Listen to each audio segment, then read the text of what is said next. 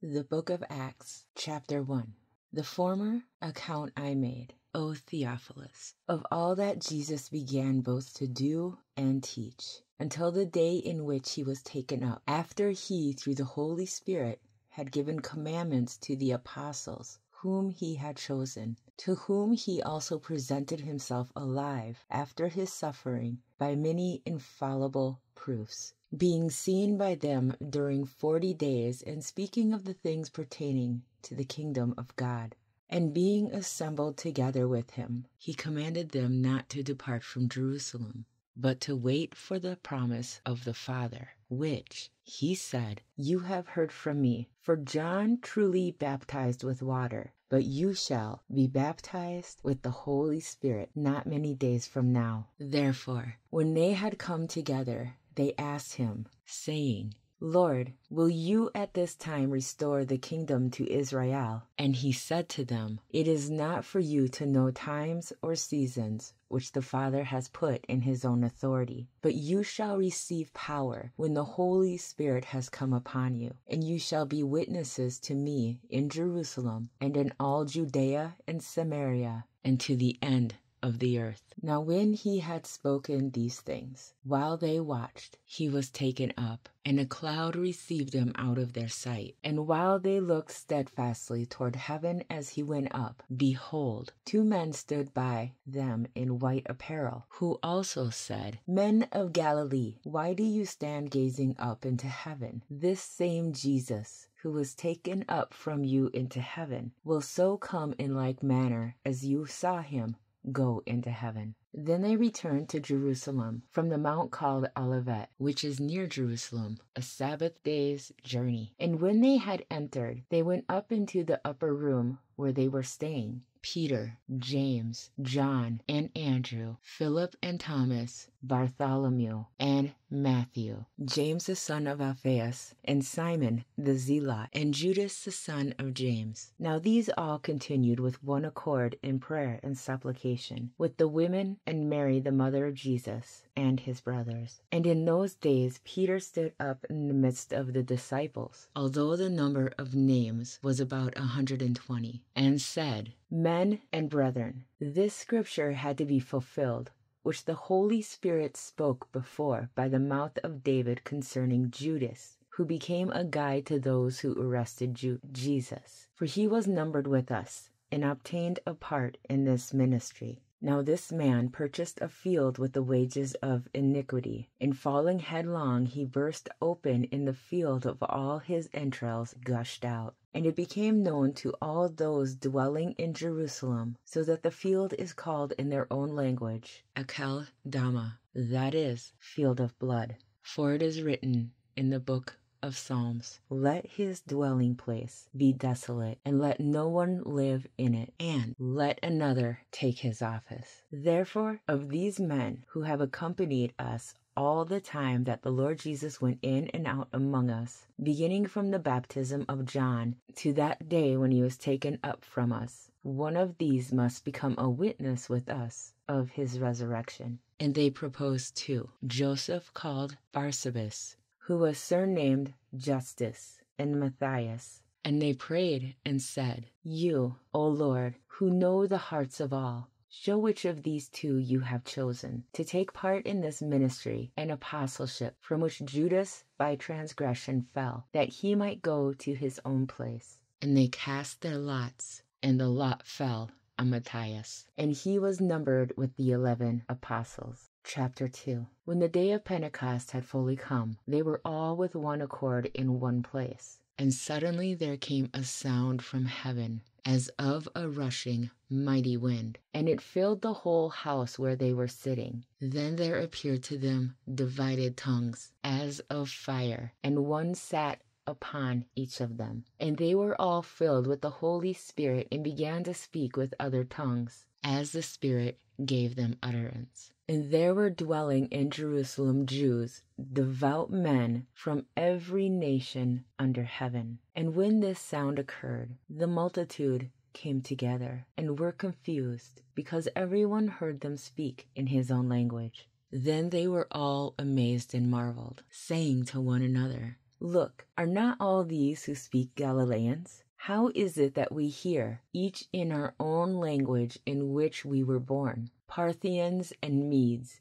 and Elamites, those dwelling in Mesopotamia, Judea, Cappadocia, Pontus, and Asia, Phrygia and Pamphylia, Egypt, and the parts of Libya adjoining Cyrene, visitors from Rome, both Jews and proselytes, Cretans and Arabs. We hear them speaking in our own tongues the wonderful works of God. So they were all amazed and perplexed, saying to one another, whatever could this mean? Others, mocking, said, they are full of new wine. But Peter, standing up with the 11, raised his voice and said to them, Men of Judea, and all who dwell in Jerusalem, let this be known to you, and heed my words. For these are not drunk, as you suppose, since it is only the 3rd hour of the day. But this is what was spoken by the prophet Joel. And it shall come to pass in the last days, says God, that I will pour out of my Spirit on all flesh. Your sons and daughters shall prophesy. Your young men shall see visions. Your old men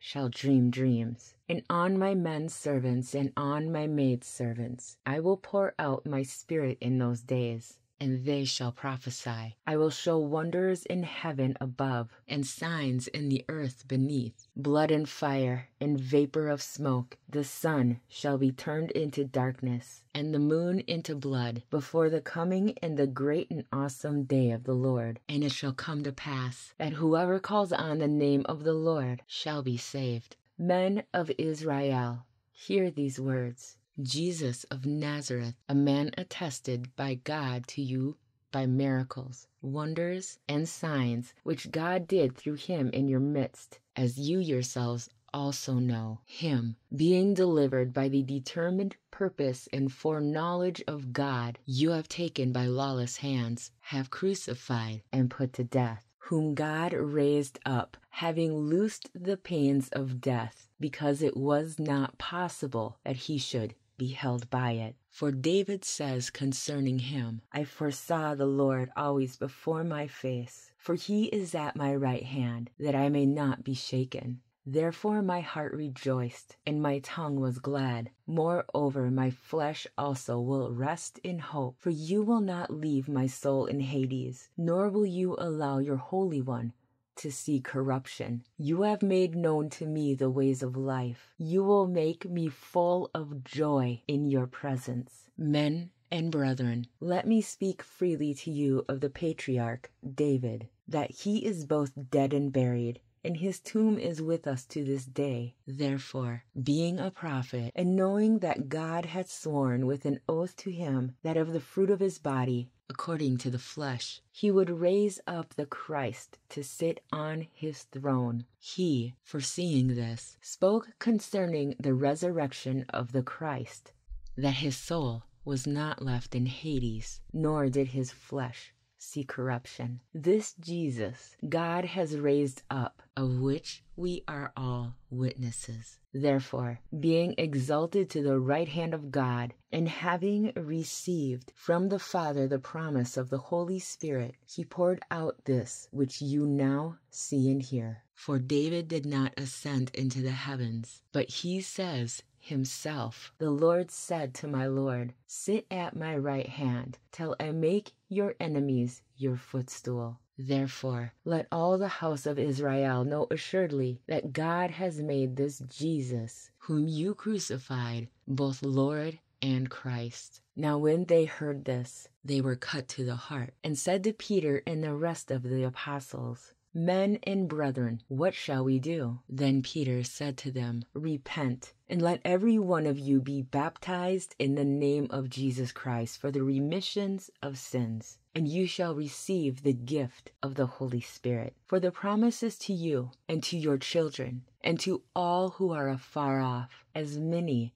as the Lord our God will call. And with many other words he testified and exhorted them, saying, Be saved from this perverse generation. Then those who gladly received his word were baptized, and that day about 3,000 souls were added to them. And they continued steadfastly in the apostles' doctrine and fellowship, in the breaking of bread, and in prayers. Then fear came upon every soul, and many wonders and signs were done through the apostles. Now all who believed were together, and had all things in common, and sold their possessions and goods, and divided them among all, as anyone had need. So continuing daily with one accord in the temple, and breaking bread from house to house, they ate their food with gladness and simplicity of heart, praising God and having favor with all the people. And the Lord added to the church daily those who were being saved. Chapter 3. Now Peter and John went up together to the temple at the hour of prayer, the 9th hour. And a certain man lame from his mother's womb was carried, whom they laid daily at the gate of the temple, which is called Beautiful, to ask alms from those who entered the temple, who, seeing Peter and John about to go into the temple, asked for alms. And fixing his eyes on him with John, Peter said, "Look at us." So he gave them his attention, expecting to receive something from them. Then Peter said, "Silver and gold I do not have, but what I do have I give you. In the name of Jesus Christ of Nazareth, rise up and walk." And he took him by the right hand and lifted him up. And immediately his feet and ankle bones received strength. So he, leaping up, stood and walked and entered the temple with them, walking, leaping, and praising God. And all the people saw him walking and praising God. Then they knew that it was he who sat begging alms at the Beautiful gate of the temple. And they were filled with wonder and amazement at what had happened to him. Now as the lame man who was healed held on to Peter and John, all the people ran together to them in the porch which is called Solomon's, greatly amazed. So when Peter saw it, he responded to the people, "Men of Israel, why do you marvel at this? Or why look so intently at us, as though by our own power or godliness we had made this man walk? The God of Abraham, Isaac, and Jacob, the God of our forefathers, glorified his servant Jesus, whom you delivered up and denied in the presence of Pilate, when he was determined to let him go. But you denied the Holy One and the just, and asked for a murderer to be granted to you, and killed the Prince of Life, whom God raised from the dead, of which we are witnesses. And his name, through faith in his name, has made this man strong, whom you see and know. Yes, the faith which comes through him has given him this perfect soundness in the presence of you all. Yet now, brethren, I know that you did it in ignorance, as did also your rulers. But those things which God foretold by the mouth of all his prophets, that the Christ would suffer, he has thus fulfilled. Repent therefore and be converted, that your sins may be blotted out, so that times of refreshing may come from the presence of the Lord, that he may send Jesus Christ, who was preached to you before, whom heaven must receive until the times of restoration of all things, which God has spoken by the mouth of all his holy prophets since the world began. For Moses truly said to the fathers, "The Lord your God will raise up for you a prophet like me from your brethren. Him you shall hear in all things, whatever he says to you. And it shall be that every soul who will not hear that prophet shall be utterly destroyed from among the people." Yes, and all the prophets, from Samuel and those who follow, as many as have spoken, have also foretold these days. You are sons of the prophets, and of the covenant which God made with our fathers, saying to Abraham, "And in your seed all the families of the earth shall be blessed." To you first, God, having raised up his servant Jesus, sent him to bless you, in turning away every one of you from your iniquities. Chapter 4. Now as they spoke to the people, the priests, the captain of the temple, and the Sadducees came upon them, being greatly disturbed that they taught the people and preached in Jesus the resurrection from the dead. And they laid hands on them, and put them in custody until the next day, for it was already evening. However, many of those who heard the word believed, and the number of the men came to be about 5,000. And it came to pass on the next day that their rulers, elders, and scribes, as well as Annas the high priest, Caiaphas, John, and Alexander, and as many as were of the family of the high priest, were gathered together at Jerusalem. And when they had set them in the midst, they asked, "By what power or by what name have you done this?" Then Peter, filled with the Holy Spirit, said to them, "Rulers of the people and elders of Israel, if we this day are judged for a good deed done to a helpless man, by what means he has been made well, let it be known to you all, and to all the people of Israel, that by the name of Jesus Christ of Nazareth, whom you crucified, whom God raised from the dead, by him this man stands here before you whole. This is the stone which was rejected by your builders, which has become the chief cornerstone. Nor is there salvation in any other, for there is no other name under heaven given among men by which we must be saved." Now when they saw the boldness of Peter and John, and perceived that they were uneducated and untrained men, they marveled. And they realized that they had been with Jesus. And seeing the man who had been healed standing with them, they could say nothing against it. But when they had commanded them to go aside out of the council, they conferred among themselves, saying, "What shall we do to these men? For indeed, what a notable miracle has been done through them is evident to all who dwell in Jerusalem, and we cannot deny it. But so that it spreads no further among the people, let us severely threaten them, that from now on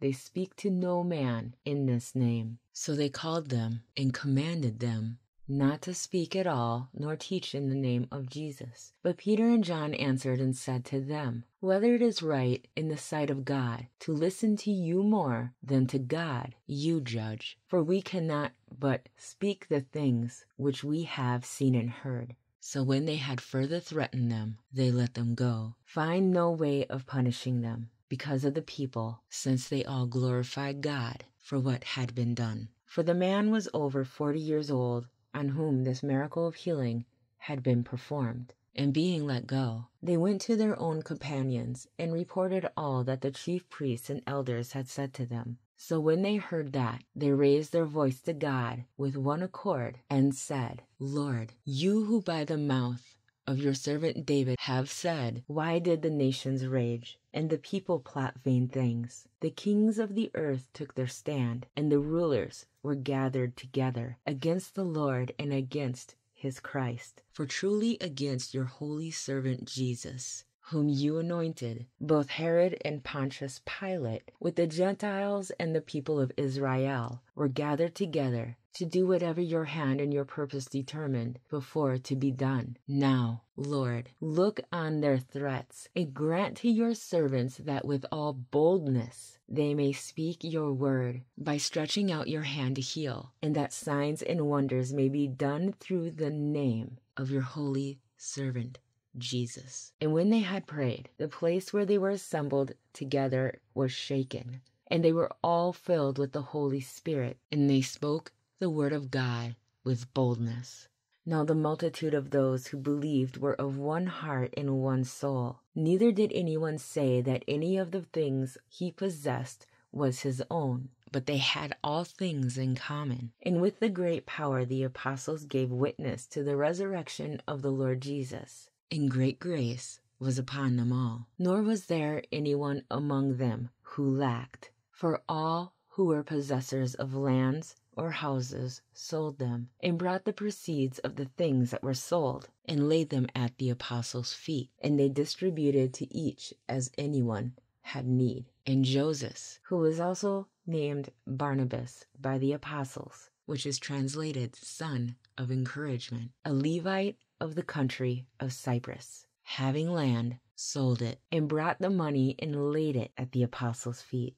Chapter 5. But a certain man named Ananias with Sapphira his wife, sold a possession, and he kept back part of the proceeds, his wife also being aware of it, and brought a certain part and laid it at the apostles' feet. But Peter said, Ananias, why has Satan filled your heart to lie to the Holy Spirit and keep back part of the price of the land for yourself? While it remained, was it not your own? And after it was sold, was it not in your own control? Why have you conceived this thing in your heart? You have not lied to men, but to God. Then Ananias, hearing these words, fell down and breathed his last. So great fear came upon all those who heard these things. And the young men arose and wrapped him up, carried him out, and buried him. Now it was about 3 hours later when his wife came in, not knowing what had happened. And Peter answered her, Tell me whether you sold the land for so much? She said,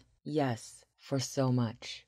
Then Peter said to her, How is it that you have agreed together to test the Spirit of the Lord? Look, the feet of those who have buried your husband are at the door, and they will carry you out. Then immediately she fell down at his feet and breathed her last. And the young men came in and found her dead, and carried her out, buried her by her husband. So great fear came upon all the church, and upon all who heard these things. And through the hands of the apostles many signs and wonders were done among the people, and they were all with one accord in Solomon's porch. Yet none of the rest dared join them, but the people esteemed them highly. And believers were increasingly added to the Lord, multitudes of both men and women, so that they brought the sick out into the streets, and laid them on beds and couches, that at least the shadow of Peter passing by might fall on some of them. Also a great multitude gathered from the surrounding cities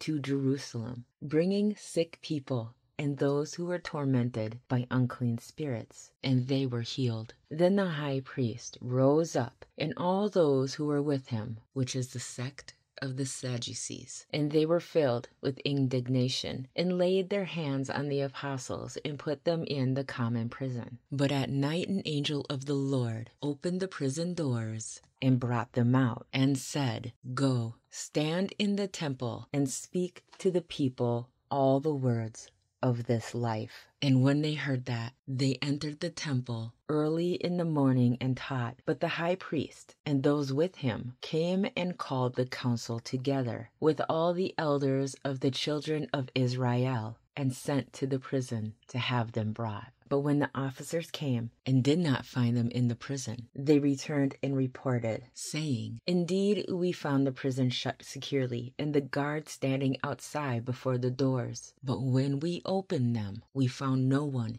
inside. Now when the high priest, the captain of the temple, and the chief priests heard these things, they wondered what the outcome would be. So one came and told them, saying, Look, the men whom you put in prison are standing in the temple and teaching the people. Then the captain went with the officers and brought them without violence, for they feared the people, lest they should be stoned. And when they had brought them, they set them before the council. And the high priest asked them, saying, Did we not strictly command you not to teach in this name? And look, you have filled Jerusalem with your doctrine, and intend to bring this man's blood on us. But Peter and the other apostles answered and said, We ought to obey God rather than men. The God of our fathers raised up Jesus, whom you murdered by hanging on a tree. Him God has exalted to his right hand to be Prince and Savior, to give repentance to Israel and forgiveness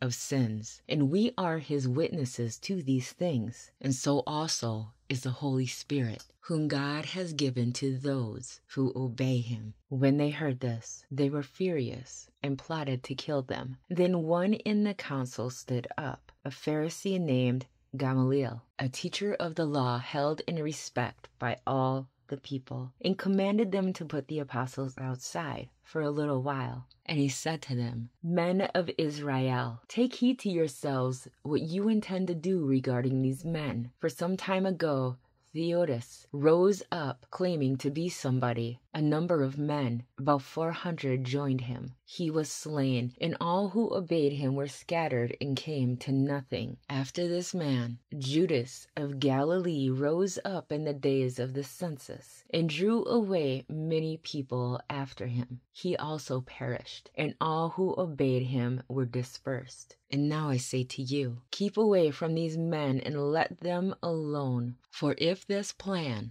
or this work is of men, it will come to nothing. But if it is of God, you cannot overthrow it, lest you even be found to fight against God. And they agreed with him. And when they had called the apostles and beaten them, they commanded that they should not speak in the name of Jesus, and let them go. So they departed from the presence of the council, rejoicing that they were counted worthy to suffer shame for his name. And daily in the temple and in every house they did not cease teaching and preaching Jesus as the Christ. Chapter 6. Now in those days, when the number of the disciples was multiplying, there arose a complaint against the Hebrews by the Hellenists, because their widows were neglected in the daily distribution. Then the 12 summoned the multitude of the disciples and said, "It is not desirable that we should leave the word of God and serve tables. Therefore, brethren, seek out from among you 7 men of good reputation, full of the Holy Spirit and wisdom, whom we may appoint over this business. But we will give ourselves continually to prayer and to the ministry of the word." And the saying pleased the whole multitude. And they chose Stephen, a man full of faith and the Holy Spirit, and Philip, Prochorus, Nicanor, Timon, Parmenas, and Nicholas, a proselyte from Antioch, whom they set before the apostles. And when they had prayed, they laid hands on them. Then the word of God spread, and the number of apostles multiplied greatly in Jerusalem, and a great many of the priests were obedient to the faith. And Stephen, full of faith and power, did great wonders and signs among the people. Then there arose some from what is called the synagogue of the freedmen, Cyrenians, Alexandrians, and those from Cilicia and Asia, disputing with Stephen. And they were not able to resist the wisdom and the spirit by which he spoke. Then they secretly induced men to say, "We have heard him speak blasphemous words against Moses and God." And they stirred up the people, the elders and the scribes, and they came upon him, seized him, and brought him to the council. They all set up false witnesses who said, "This man does not cease to speak blasphemous words against this holy place and the law. For we have heard him say that this Jesus of Nazareth will destroy this place and change the customs which Moses delivered to us." And all who sat in the council, looking steadfastly at him, saw his face as the face of an angel. Chapter 7. Then the high priest said, "Are these things so?" And he said, "Brethren and fathers, listen. The God of glory appeared to our father Abraham when he was in Mesopotamia, before he dwelt in Haran, and said to him, 'Get out of your country and from your relatives, and come to a land that I will show you.' Then he came out of the land of the Chaldeans and dwelt in Haran. And from there, when his father was dead, he moved him to this land in which you now dwell. And God gave him no inheritance in it, not even enough to set his foot on. But even when Abraham had no child, he promised to give it to him for a possession and to his descendants after him. But God spoke in this way, that his descendants would dwell in a foreign land, and that they would bring them into bondage and oppress them for 100 years. And the nation to whom they will be in bondage I will judge,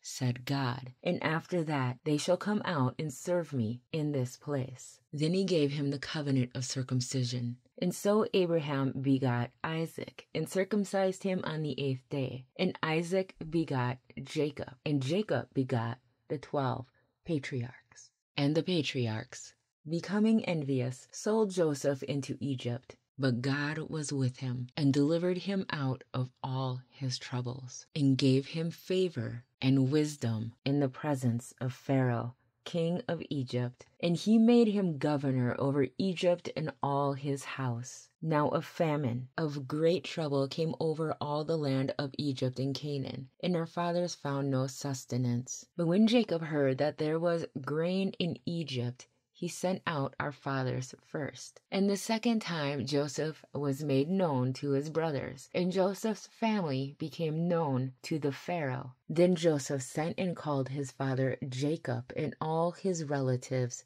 to him, 75 people. So Jacob went down to Egypt, and he died, he and our fathers, and they were carried back to Shechem and laid in the tomb that Abraham bought for a sum of money from the sons of Hamor, the father of Shechem. But when the time of the promise drew near, which God had sworn to Abraham, the people grew and multiplied in Egypt, till another king arose who did not know Joseph. This man dealt treacherously with our people and oppressed our forefathers, making them expose their babies so that they might not live. At this time Moses was born, and was well pleasing to God, and he was brought up in his father's house for 3 months. But when he was set out, Pharaoh's daughter took him away and brought him up as her own son. And Moses learned in all the wisdom of the Egyptians, and was mighty in words and deeds. Now when he was 40 years old, it came into his heart to visit his brethren, the children of Israel. And seeing one of them suffer wrong, he defended and avenged him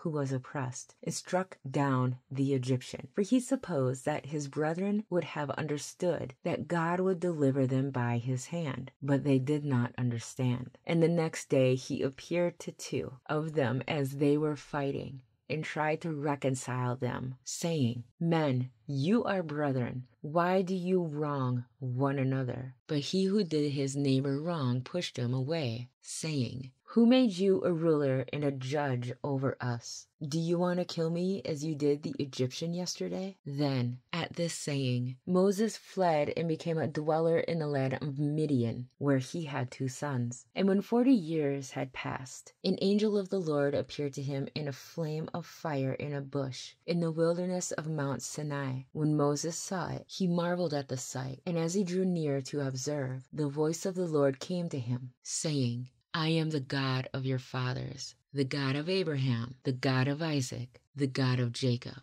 And Moses trembled and dared not look. Then the Lord said to him, Take your sandals off your feet, for the place where you stand is holy ground. I have surely seen the oppression of my people, who are in Egypt. I have heard their groaning and have come down to deliver them. And now I come. I will send you to Egypt. This Moses, whom they rejected, saying, Who made you a ruler and a judge, is the one God sent to be a ruler and a deliverer by the hand of the angel who appeared to him in the bush. He brought them out after he had shown wonders and signs in the land of Egypt, and in the Red Sea, and in the wilderness 40 years. This is what Moses, who said to the children of Israel, The Lord your God will raise up for you a prophet like me from your brethren. Him you shall hear. This is he who was in the congregation in the wilderness with the angel who spoke to him on Mount Sinai,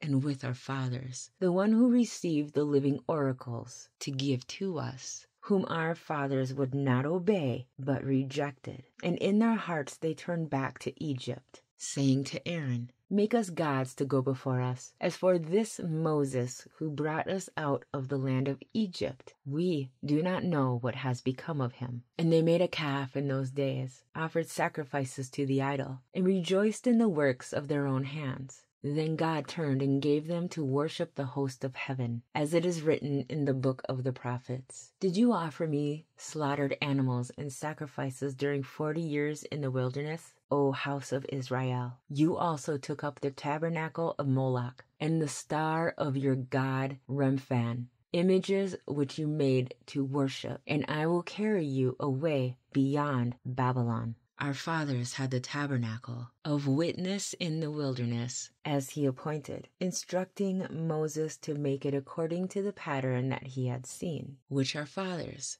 having received it in turn, also brought with Joshua into the land possessed by the Gentiles, whom God drove out before the face of our fathers until the days of David, who found favor before God and asked to find a dwelling place for the God of Jacob. But Solomon built him a house. However, the Most High does not dwell in temples made with hands. As the prophet says, "Heaven is my throne, and earth is my footstool. What house will you build for me, says the Lord? Or what is the place of my rest? Has my hand not made all these things? Ye stiff-necked and uncircumcised in heart and ears, you always resist the Holy Spirit, as your fathers did, so do you. Which of the prophets did your fathers not persecute? And they killed those who foretold the coming of the Just One, of whom you now have become the betrayers and murderers. You have received the law by the direction of angels and have not kept it." When they heard these things, they were cut to the heart, and they gnashed at him with their teeth. But he, being full of the Holy Spirit, gazed into heaven and saw the glory of God, and Jesus standing at the right hand of God, and said, "Look, I see the heavens opened, and the Son of Man standing at the right hand of God." Then they cried out with a loud voice, stopped their ears, and ran at him with one accord. And they cast him out of the city and stoned him. And the witnesses laid their clothes at the feet of a young man named Saul. And they stoned Stephen, as he was calling on God and saying, "Lord Jesus, receive my spirit." Then he knelt down and cried out with a loud voice, "Lord, do not charge them with this sin." And when he had said this, he fell asleep. Chapter 8. Now Saul was consenting to his death. At that time a great persecution arose against the church which was at Jerusalem, and they were all scattered throughout the regions of Judea and Samaria, except the apostles. And devout men carried Stephen to his burial, and made great lamentation over him. As for Saul, he made havoc of the church, entering every house and dragging off men and women, committing them to prison. Therefore those who scattered went everywhere preaching the word. Then Philip went down to the city of Samaria and preached Christ to them. And the multitudes with one accord heeded the things spoken by Philip, hearing and seeing the miracles which he did.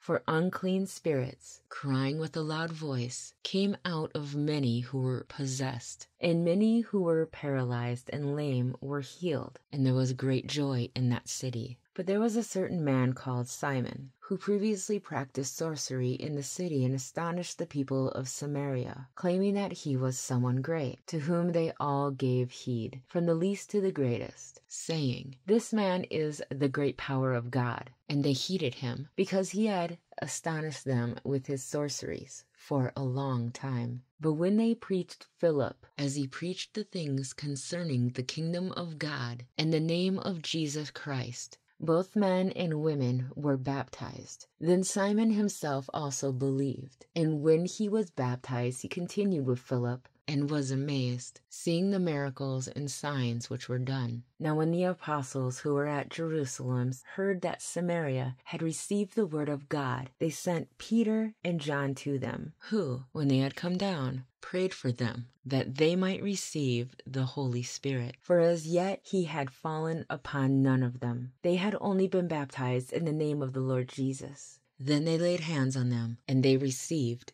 the Holy Spirit. And when Simon saw that through the laying on of the apostles' hands the Spirit was given, he offered them money, saying, "Give me this power also, that anyone on whom I lay hands may receive the Holy Spirit." But Peter said to him, "Your money perish with you, because you thought that the gift of God could be purchased with money. You have neither part nor portion in this matter, for your heart is not right in the sight of God. Repent, therefore, of this your wickedness, and pray God if perhaps the thought of your heart may be forgiven you. For I see that you are poisoned by bitterness and bound by iniquity. Then Simon answered and said, Pray to the Lord for me, that none of the things which you have spoken may come upon me. So when they had testified and preached the word of the Lord, they returned to Jerusalem, preaching the gospel in many villages of the Samaritans. Now an angel of the Lord spoke to Philip, saying, Arise and go toward the south along the road which goes down from Jerusalem to Gaza. This is desert. So he arose and went. And behold, a man of Ethiopia, a eunuch of great authority under Candace, the queen of the Ethiopians, who had charge of all her treasury, and had come to Jerusalem to worship, was returning. And sitting in his chariot, he was reading Isaiah the prophet. Then the Spirit said to Philip, Go near and overtake his chariot. So Philip ran to him and heard him reading the prophet Isaiah, and said, Do you understand what you are reading? And he said, How can I, unless someone guides me? And he asked Philip to come up and sit with him. The place in the scripture which he read was this: He was led as a sheep to the slaughter, and as a lamb before its shearer is silent, so he opened not his mouth. In his humiliation, his justice was taken away. And who will declare his generation? For his life is taken from the earth. So the eunuch answered Philip and said, I ask you, of whom does the prophet say this? Of himself or of some other man? Then Philip opened his mouth, and beginning at this scripture, preached Jesus to him. Now as they went down the road, they came to some water. And the eunuch said, See, here is water. What hinders me from being baptized? Then Philip said, If you believe with all your heart, you may. And he answered and said, I believe that Jesus Christ is the Son of God. So he commanded the chariot to stand still. And both Philip and the eunuch went down into the water and baptized him. Now when they came up out of the water, the Spirit of the Lord caught Philip away, so that the eunuch saw him no more, and he went on his way rejoicing. But Philip was found at Azotus. And passing through, he preached in all the cities till he came to Caesarea. Chapter 9. Then Saul, still breathing threats and murder against the disciples of the Lord, went to the high priest, and asked letters from him to the synagogues of Damascus, so that if he found any who were of the way, whether men or women, he might bring them bound to Jerusalem. As he journeyed, he came near Damascus, as suddenly a light shone around him from heaven. Then he fell to the ground, and heard a voice saying to him, Saul, Saul, why are you persecuting me? And he said, Who are you, Lord? Then the Lord said, I am Jesus, whom you are persecuting. It is hard for you to kick against the goads. So he, trembling and astonished, said, Lord, what do you want me to do? Then the Lord said to him, Arise and go into the city, and you will be told what you must do. And the men who journeyed with him stood speechless, hearing a voice but seeing no one. Then Paul arose from the ground, and when his eyes were opened, he saw no one. But they led him by the hand and brought him into Damascus. And he was 3 days without sight, and neither ate nor drank. Now there was a certain disciple at Damascus named Ananias. And to him the Lord said in a vision, Ananias. And he said, Here I am, Lord. So the Lord said to him, Arise and go to the street called Straight, and inquire at the house of Judas for one called Saul of Tarsus. For behold, he is praying. And in a vision he has seen a man named Ananias coming in and putting his hand on him, so that he might receive his sight. Then Ananias answered, Lord, I have heard from many about this man, how much harm he has done to your saints in Jerusalem. And here he has authority from the chief priests to bind all who call on your name. But the Lord said to him, Go, for he is a chosen vessel of mine to bear my name before Gentiles, kings, and the children of Israel. For I will show him how many things he must suffer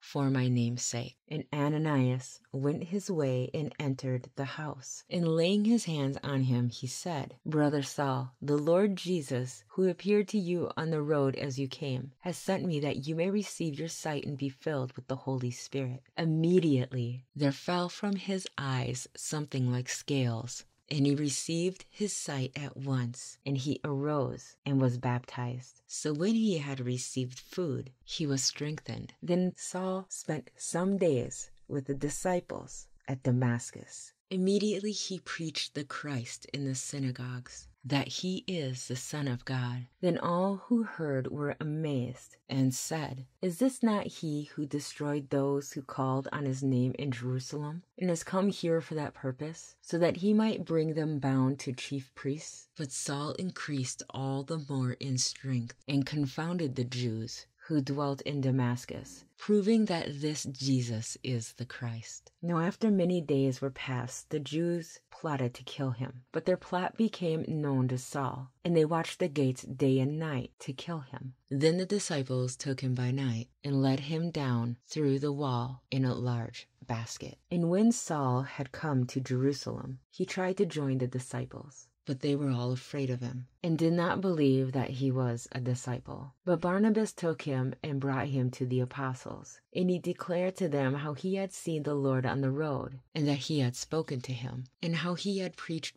boldly at Damascus in the name of Jesus. So he was with them at Jerusalem, coming in and going out. And he spoke boldly in the name of the Lord Jesus, and disputed against the Hellenists, but they attempted to kill him. When the brethren found out, they brought him down to Caesarea and sent him out to Tarsus. Then the churches throughout all Judea, Galilee, and Samaria had peace and were edified, and walking in the fear of the Lord and in the comfort of the Holy Spirit, they were multiplied. Now it came to pass, as Peter went through all parts of the country, that he also came down to the saints who dwelt in Lydda. There he found a certain man named Aeneas, who had been bedridden 8 years and was paralyzed. And Peter said to him, "Aeneas, Jesus the Christ heals you. Arise and make your bed." Then he arose immediately. So all who dwelt in Lydda and Sharon saw him and turned to the Lord. At Joppa there was a certain disciple named Tabitha, which is translated Dorcas. This woman was full of good works and charitable deeds which she did. But it happened in those days that she became sick and died. When they had washed her, they laid her in an upper room. And since Lydda was near Joppa, and the disciples had heard that Peter was there, they sent 2 men to him, imploring him not to delay in coming to them. Then Peter arose and went with them. When he had come, they brought him to the upper room, and all the widows stood by him weeping, showing the tunics and garments which Dorcas had made while she was with them. But Peter put them all out, and knelt down and prayed. And turning to the body, he said, "Tabitha, arise." And she opened her eyes, and when she saw Peter, she sat up. Then he gave her his hand and lifted her up. And when he had called the saints and widows, he presented her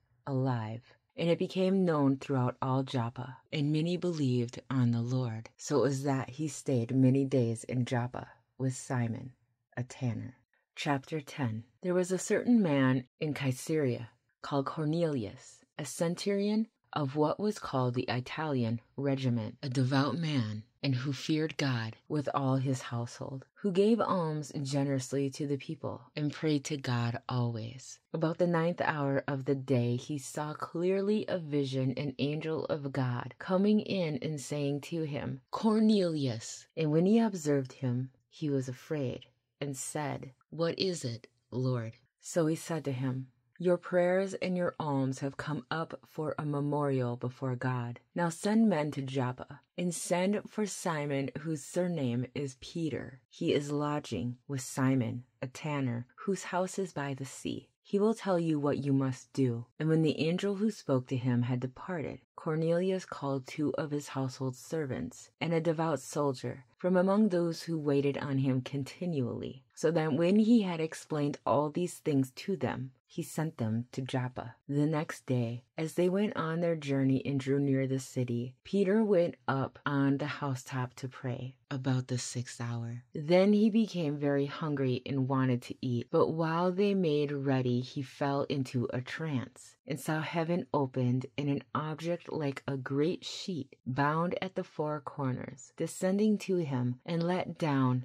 to the earth. In it were all kinds of 4-footed animals of the earth, wild beasts, creeping things, and birds of the air. And a voice came to him, "Rise, Peter, kill and eat." But Peter said, "Not so, Lord, for I have never eaten anything common or unclean." And a voice spoke to him again the second time, "What God has cleansed, you must not call common." This was done 3 times, and the object was taken up into heaven again. Now while Peter wondered within himself what this vision which he had seen meant, behold, the men who had been sent from Cornelius had made inquiry for Simon's house, and stood before the gate. And they called and asked whether Simon, whose surname was Peter, was lodging there. While Peter thought about the vision, the Spirit said to him, "Behold, 3 men are seeking you. Arise therefore, go down and go with them,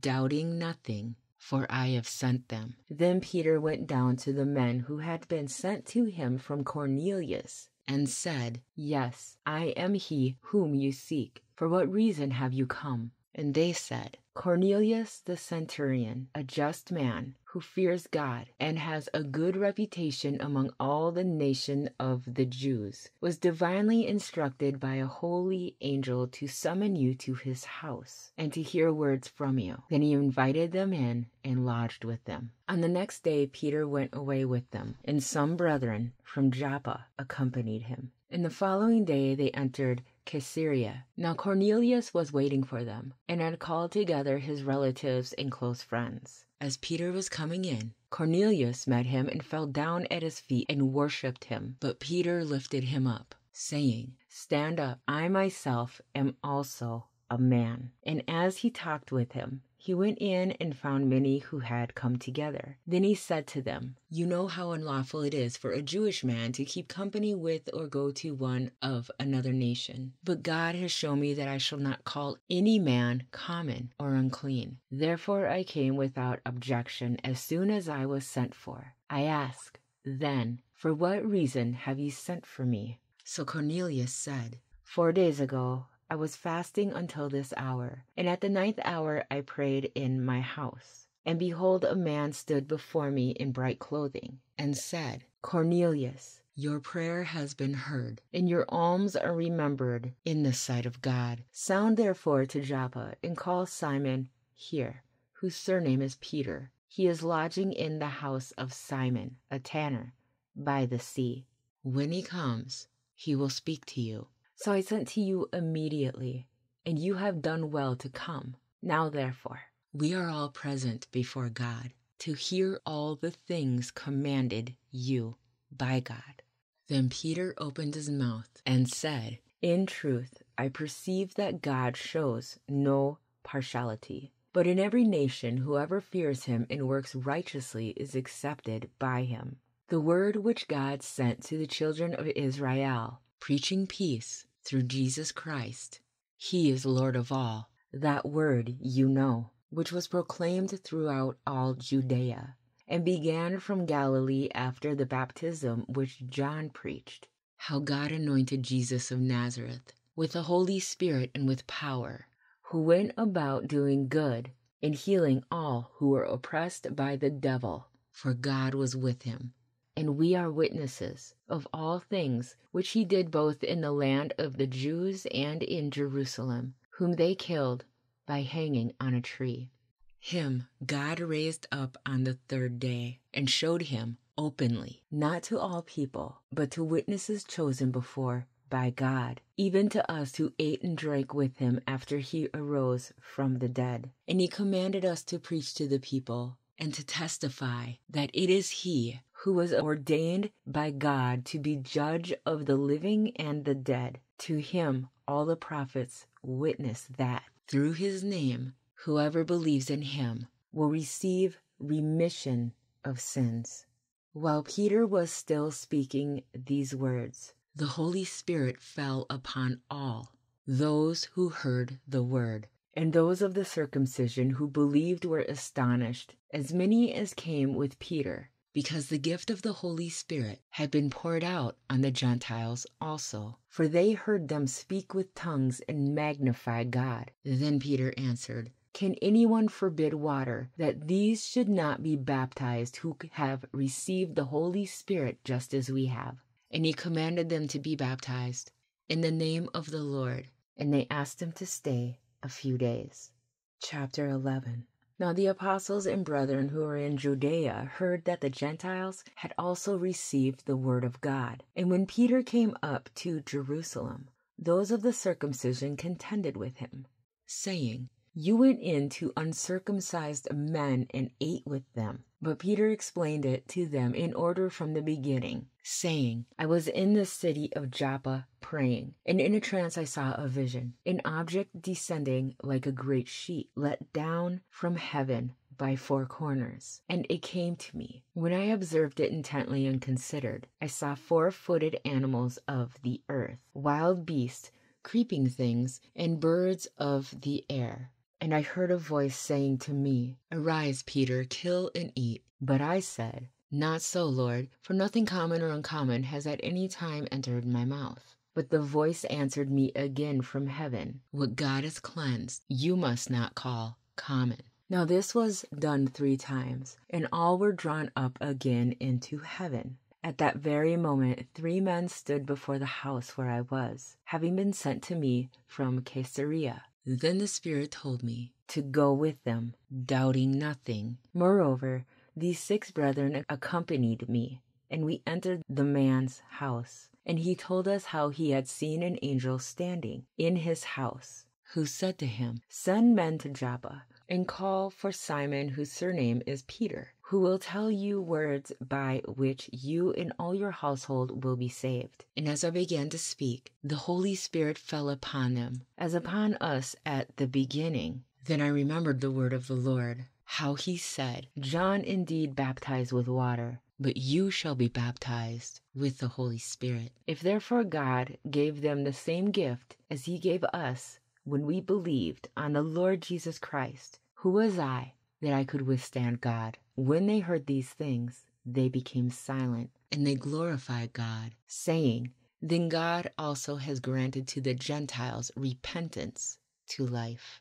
Now those who were scattered after the persecution that arose over Stephen traveled as far as Phoenicia, Cyprus, and Antioch, preaching the word to no one but the Jews only. But some of the men were men from Cyprus and Cyrene, who, when they had come to Antioch, spoke to the Hellenists, preaching the Lord Jesus. And the hand of the Lord was with them, and a great number believed and turned to the Lord. The news of these things came to the ears of the church in Jerusalem, and they sent out Barnabas to go as far as Antioch. When he came and had seen the grace of God, he was glad, and encouraged them all, that with purpose of heart they should continue with the Lord. For he was a good man, full of the Holy Spirit and of faith, and a great many people were added to the Lord. Then Barnabas departed for Tarsus to seek Saul, and when he had found him, he brought him to Antioch. So it was that for a whole year they assembled with the church and taught a great many people. And the disciples were first called Christians in Antioch. And in these days prophets came from Jerusalem to Antioch. Then one of them, named Agabus, stood up and showed by the Spirit that there was going to be a great famine throughout all the world, which also happened in the days of Claudius Caesar. Then the disciples, each according to his ability, determined to send relief to the brethren dwelling in Judea. This they also did, and sent it to the elders by the hands of Barnabas and Saul. Chapter 12. Now about that time Herod the king stretched out his hand to harass some from the church. Then he killed James the brother of John with a sword. And because he saw that it pleased the Jews, he proceeded further to seize Peter also. Now it was during the days of unleavened bread. So when he had arrested him, he put him in prison, and delivered him to 4 squads of soldiers to keep him, attending to bring him before the people after Passover. Peter was therefore kept in prison, but constant prayer was offered to God for him by the church. And when Herod was about to bring him out, that night Peter was sleeping, bound with 2 chains between 2 soldiers. and the guards before the door were keeping the prison. Now behold, an angel of the Lord stood by him, and a light shone in the prison. And he struck Peter on the side and raised him up, saying, "Arise quickly." And his chains fell off his hands. Then the angel said to him, "Gird yourself and tie on your sandals." And so he did. And he said to him, "Put on your garment and follow me." So he went out and followed him, and did not know that what was done by the angel was real, but thought he was seeing a vision. When they were past the first and the second guard post, they came to the iron gate that leads to the city, which opened to them of its own accord. And they went out and went down one street, and immediately the angel departed from him. And when Peter had come to himself, he said, "Now I know for certain that the Lord has sent his angel, and has delivered me from the hand of Herod, and from all the expectation of the Jewish people." So when he had considered this, he came to the house of Mary, the mother of John, whose name was Mark, where many were gathered together praying. And as Peter knocked at the door of the gate, a girl named Rhoda came to answer. And when she recognized Peter's voice, because of her gladness, she did not open the gate, but ran in and announced that Peter stood before the gate. But they said to her, "You are beside yourself." Yet she kept insisting that it was so. So they said, "It is his angel." Now Peter continued knocking, and when they opened the door and saw him, they were astonished. But when motioning to them with his hand to keep silent, he declared to them how the Lord had brought him out of the prison. And he said,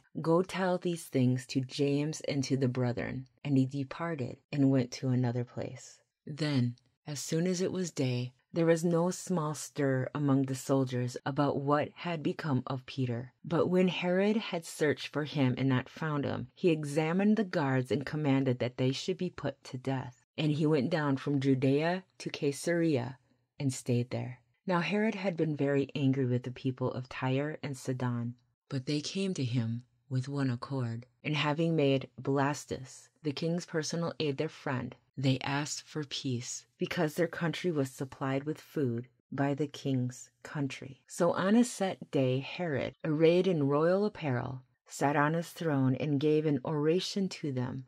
And the people kept shouting, "The voice of God and not of man." Then immediately an angel of the Lord struck him, because he did not give glory to God. And he was eaten by worms and died. But the word of God grew and multiplied. And Barnabas and Saul returned from Jerusalem when they had fulfilled their ministry. And they also took with them John, whose surname was Mark. Chapter 13. Now in the church that was at Antioch, there were certain prophets and teachers: Barnabas, Simeon, who was called Niger, Lucius of Cyrene, Manaen, who had been brought up with Herod the Tetrarch, and Saul. As they ministered to the Lord and fasted, the Holy Spirit said, "Now separate to me Barnabas and Saul for the work to which I have called them." Then having fasted and prayed, and laid hands on them, they sent them away. So being sent out by the Holy Spirit, they went down to Seleucia, and from there they sailed to Cyprus. And when they arrived at Salamis, they preached the word of God in the synagogues of the Jews. They also had John as their assistant. Now when they had gone through the island of Paphos, they found a certain sorcerer, a false prophet, a Jew whose name was Bar-Jesus, who was with the proconsul Sergius Paulus, an intelligent man. This man called for Barnabas and Saul, and sought to hear the word of God. But Elymas, the sorcerer, for so his name is translated, withstood them, seeking to turn the proconsul away from the faith. Then Saul, who also is called Paul, filled with the Holy Spirit, looked intently at him, and said, "O full of all deceit and all fraud, you son of the devil, you enemy of all righteousness, will you not cease perverting the straight ways of the Lord? And now, indeed, the hand of the Lord is upon you, and you shall be blind, not seeing the sun for a time." And immediately a dark mist fell on him, and he went around seeking someone to lead him by the hand. Then the proconsul believed when he saw what had been done, being astonished at the teaching of the Lord. Now when Paul and his party set sail from Paphos, they came to Perga and Pamphylia, and John, departing from them, returned to Jerusalem. But when they departed from Perga, they came to Antioch and Pisidia, and went into the synagogue on the Sabbath day and sat down. And after reading the law and the prophets, the rulers of the synagogue sent to them, saying, Men and brethren, if you have any word of exhortation for the people, say on. Then Paul stood up, and motioning with his hand, said, Men of Israel, and you who fear God, listen. The God of his people, Israel, chose our fathers, and exalted the people when they dwelt as strangers in the land of Egypt. And with an uplifted arm he brought them out of it. Now for a time of about 40 years he put up with their ways in the wilderness. And when he had destroyed 7 nations in the land of Canaan, he distributed their land to them by allotment. After that he gave them judges for about 450 years, until Samuel the prophet.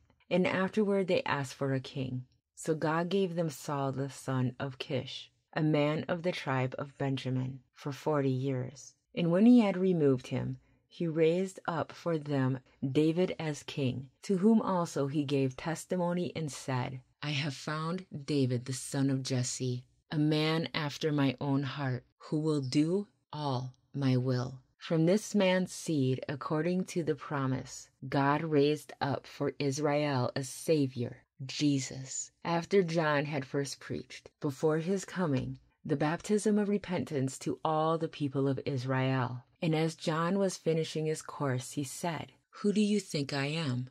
I am not he, but behold, there comes one after me, the sandals of whose feet I am not worthy to loose. Men and brethren, sons of the family of Abraham, and those among you who fear God, to you the word of this salvation has been sent. For those who dwell in Jerusalem, and their rulers, because they did not know him, nor even the voices of the prophets which are read every Sabbath, have fulfilled them in condemning him. And though they found no cause for death in him, they asked Pilate that he should be put to death. Now when they had fulfilled all that was written concerning him, they took him down from the tree, and laid him in a tomb. But God raised him from the dead. He was seen for many days by those who came up with him from Galilee to Jerusalem, who are his witnesses to the people. And we declare to you glad tidings, that promise which was made to the fathers. God has fulfilled this for us, their children, in that he has raised up Jesus, as it is also written in the 2nd Psalm, You are my son, today I have begotten you. And that he raised him from the dead, no more to return to corruption. He has spoken thus, I will give you the sure mercies of David. Therefore, he also says in another psalm, You will not allow your Holy One to see corruption. For David, after he had served his own generation by the will of God, fell asleep, was buried with his fathers, and saw corruption. But he whom God raised up saw no corruption. Therefore, let it be known to you, brethren, that through this man is preached to you the forgiveness of sins, and by him everyone who believes is justified from all things from which you could not be justified by the law of Moses. Beware, therefore, lest what has been spoken in the prophets come upon you. Behold, you despisers, marvel and perish, for I work a work in your days, a work which you will by no means believe, though one were to declare it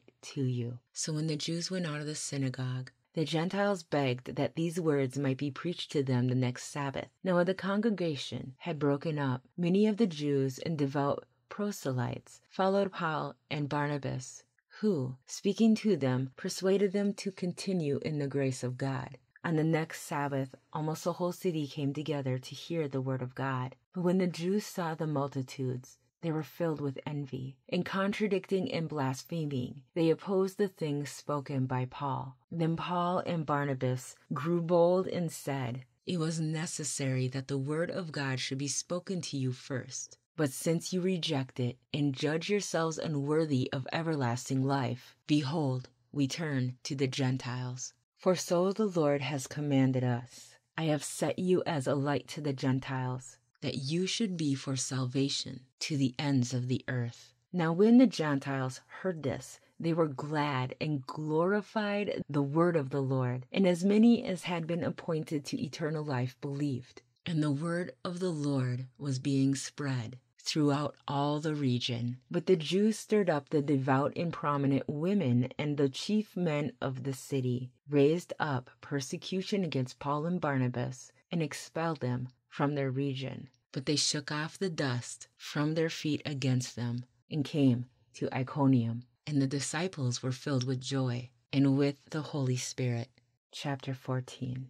Now it happened in Iconium that they went together to the synagogue of the Jews, and so spoke that a great multitude, both of the Jews and of the Greeks, believed. But the unbelieving Jews stirred up the Gentiles and poisoned their minds against the brethren. Therefore they stayed there a long time, speaking boldly in the Lord, who was bearing witness to the word of his grace, granting signs and wonders to be done by their hands. But the multitude of the city was divided, part sided with the Jews, and part with the apostles. And when a violent attempt was made by both the Gentiles and Jews, with their rulers, to abuse and stone them, they became aware of it, and fled to Lystra and Derbe, cities of Lycaonia, and to the surrounding region. And they were preaching the gospel there. And in Lystra a certain man without strength in his feet was sitting, a cripple from his mother's womb, who had never walked. This man heard Paul speaking. Paul, observing him intently, and seeing that he had faith to be healed, said with a loud voice, "Stand up straight on your feet." And he leaped and walked. Now when the people saw what Paul had done, they raised their voices, saying in the Lycaonian language, "The gods have come down to us in the likeness of men." And Barnabas they called Zeus, and Paul Hermes, because he was the chief speaker. Then the priests of Zeus, whose temple was in front of their city, brought oxen and garlands to the gates, intending to sacrifice with the multitudes. But when the apostles Barnabas and Paul heard this, they tore their clothes and ran in among the multitude, crying out and saying, "Men, why are you doing these things? We also are men with the same nature as you, and preach to you that you should turn from these useless things to the living God, who made the heaven, the earth, the sea, and all things that are in them, who in bygone generations allowed all nations to walk in their own ways. Nevertheless, he did not leave himself without witness, in that he did good, gave us rain from heaven in fruitful seasons, filling our hearts with food and gladness." And with these sayings they could scarcely restrain the multitudes from sacrificing to them. Then Jews from Antioch and Iconium came there, and having persuaded the multitudes, they stoned Paul and dragged him out of the city, supposing him to be dead. However, when the disciples gathered around him, he rose up and went into the city, and the next day he departed with Barnabas to Derbe. And when they had preached the gospel to that city, and made many disciples, they returned to Lystra, Iconium, and Antioch, strengthening the souls of the disciples, exhorting them to continue in the faith, and saying, "We must through many tribulations enter the kingdom of God." So when they had appointed elders in every church, and prayed with fasting, they commended them to the Lord in whom they had believed. And after they had passed through Pisidia, they came to Pamphylia. Now when they had preached the word in Perga, they went down to Italia. From there they sailed to Antioch, where they had been commended to the grace of God for the work which they had completed. Now when they had come and gathered the church together, they reported all that God had done with them, and that he had opened the door of faith to the Gentiles. So they stayed there a long time with the disciples. Chapter 15. And a certain man came down from Judea and taught the brethren, "Unless you are circumcised according to the custom of Moses, you cannot be saved." Therefore, when Paul and Barnabas had no small dissension and dispute with them, they determined that Paul and Barnabas and certain others of them should go up to Jerusalem to the apostles and elders about this question. So, being sent on their way by the church, they passed through Phoenicia and Samaria, describing the conversion of the Gentiles. And they caused great joy to all the brethren. And when they had come to Jerusalem, they were received by the church, and the apostles and the elders, and they reported all things that God had done with them. But some of the sect of the Pharisees, who believed, rose up, saying, It is necessary to circumcise them, and to command them to keep the law of Moses. Now the apostles and elders came together to consider this matter. And when there had been much dispute, Peter rose up and said to them, Men and brethren, you know that a good while ago God chose among us, that by my mouth the Gentiles should hear the word of the gospel and believe. So God, who knows the heart, acknowledged them by giving them the Holy Spirit, just as he did to us, and made no distinction between us and them, purifying their hearts by faith. Now therefore, why do you test God by putting a yoke on the neck of the disciples, which neither our fathers nor we were able to bear? But we believe that through the grace of the Lord Jesus Christ, we shall be saved in the same manner as they. Then all the multitude kept silent and listened to Barnabas and Paul, declaring how many miracles and wonders God had worked through them among the Gentiles. And after they had become silent, James answered, saying, Men and brethren, listen to me. Simon has declared how God at the first visited the Gentiles to take out of them a people for his name. And with this the words of the prophets agree, just as it is written, After this I will return, and will rebuild the tabernacle of David, which has fallen down. I will rebuild its ruins, and I will set it up, so that the rest of mankind may seek the Lord, even the Gentiles who are called by my name, says the Lord, who does all these things. Known to God from eternity are all his works. Therefore I judge that we should not trouble those from among the Gentiles who are turning to God, but that we write to them to abstain from things polluted by idols, from sexual immorality, from things strangled, and from blood. For Moses has had throughout many generations those who preach him in every city, being read in the synagogues every Sabbath. Then it pleased the apostles and elders, with the whole church, to send chosen men of their company to Antioch with Paul and Barnabas, namely, Judas, who was also named Barsabas, and Silas, leading men among the brethren.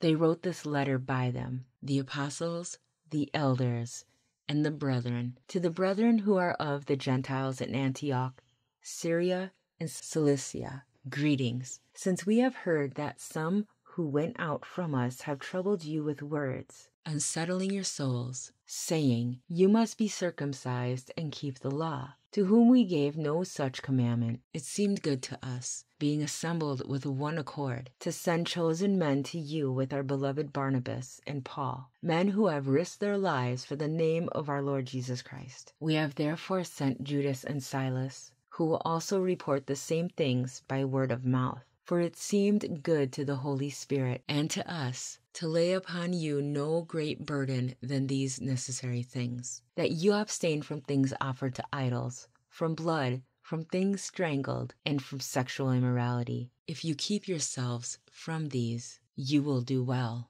Farewell. So when they were sent off, they came to Antioch. And when they had gathered the great multitude together, they delivered the letter. Now when they had read it, they rejoiced over its encouragement. Now Judas and Silas, themselves being prophets also, exhorted and strengthened the brethren with many words. And after they had stayed there for a time, they were sent back with greetings from the brethren to the apostles. However, it seemed good to Silas to remain there. Paul and Barnabas also remained in Antioch, teaching and preaching the word of the Lord, with many others also. Then after some days Paul said to Barnabas, Let us now go back and visit our brethren in every city where we have preached the word of the Lord, and see how they are doing. Now Barnabas was determined to take with them John called Mark, but Paul insisted that they should not take with them the one who had departed from them in Pamphylia, and had not gone with them to work. When the contention became so sharp that they parted from one another, and so Barnabas took Mark and sailed to Cyprus. But Paul chose Silas and departed. being commanded by the brethren to the grace of God. And he went through Syria and Cilicia, strengthening the churches. Chapter 16. Then he came to Derbe and Lystra, and behold, a certain disciple was there, named Timothy, the son of a certain Jewish woman who believed, but his father was Greek. He was well spoken of by the brethren who were at Lystra and Iconium. Paul wanted to have him go on with him, and he took him and circumcised him because of the Jews who were in that region, for they all knew that his father was Greek. And as they went through the cities, they delivered to them the decrees to keep, which were determined by the apostles and elders at Jerusalem. So the churches were strengthened in faith and increased in number daily. Now when they had gone through Phrygia and the region of Galatia, they were forbidden by the Holy Spirit to preach the word in Asia. After they had come to Mysia, they tried to go into Bithynia, but the Spirit did not permit them. So passing by Mysia, they came down to Troas, and a vision appeared to Paul in the night. A man of Macedonia stood and pleaded with him, saying, "Come over to Macedonia and help us." Now after he had seen the vision, immediately we sought to go to Macedonia, concluding that the Lord had called us to preach the gospel to them. Therefore, sailing from Troas, we ran a straight course to Samothrace, and the next day came to Neapolis, and from there to Philippi, which is the foremost city of that part of Macedonia, a colony. And we were staying in that city for some days. And on the Sabbath day we went out of the city to the riverside, where prayer was customarily made, and we sat down and spoke to the women who met there. Now a certain woman named Lydia heard us. She was a seller of purple from the city of Thyatira, who worshipped God. The Lord opened her heart to heed the things spoken by Paul. And when she and her household were baptized, she begged us, saying, "If you have judged me to be faithful to the Lord, come to my house and stay." So she persuaded us. Now it happened, as we went to prayer, that a certain slave girl possessed with the spirit of divination met us, who brought her masters much profit by fortune-telling. This girl followed Paul and us, and cried out, saying, "These men are the servants of the Most High God, who proclaim to us the way of salvation." And this she did for many days. But Paul, greatly annoyed, turned and said to the spirit, "I command you in the name of Jesus Christ to come out of her." And he came out that very hour. But when her masters saw that their hope of profit was gone, they seized Paul and Silas and dragged them into the marketplace to the authorities. And they brought them to the magistrates and said, "These men, being Jews, exceedingly trouble our city, and they teach customs which are not lawful for us, being Romans, to receive or observe." Then the multitude rose up together against them, and the magistrates tore off their clothes and commanded them to be beaten with rods. And when they had laid many stripes on them, they threw them into prison, commanding the jailer to keep them securely. Having received such a charge, he put them into the inner prison and fastened their feet in the stocks.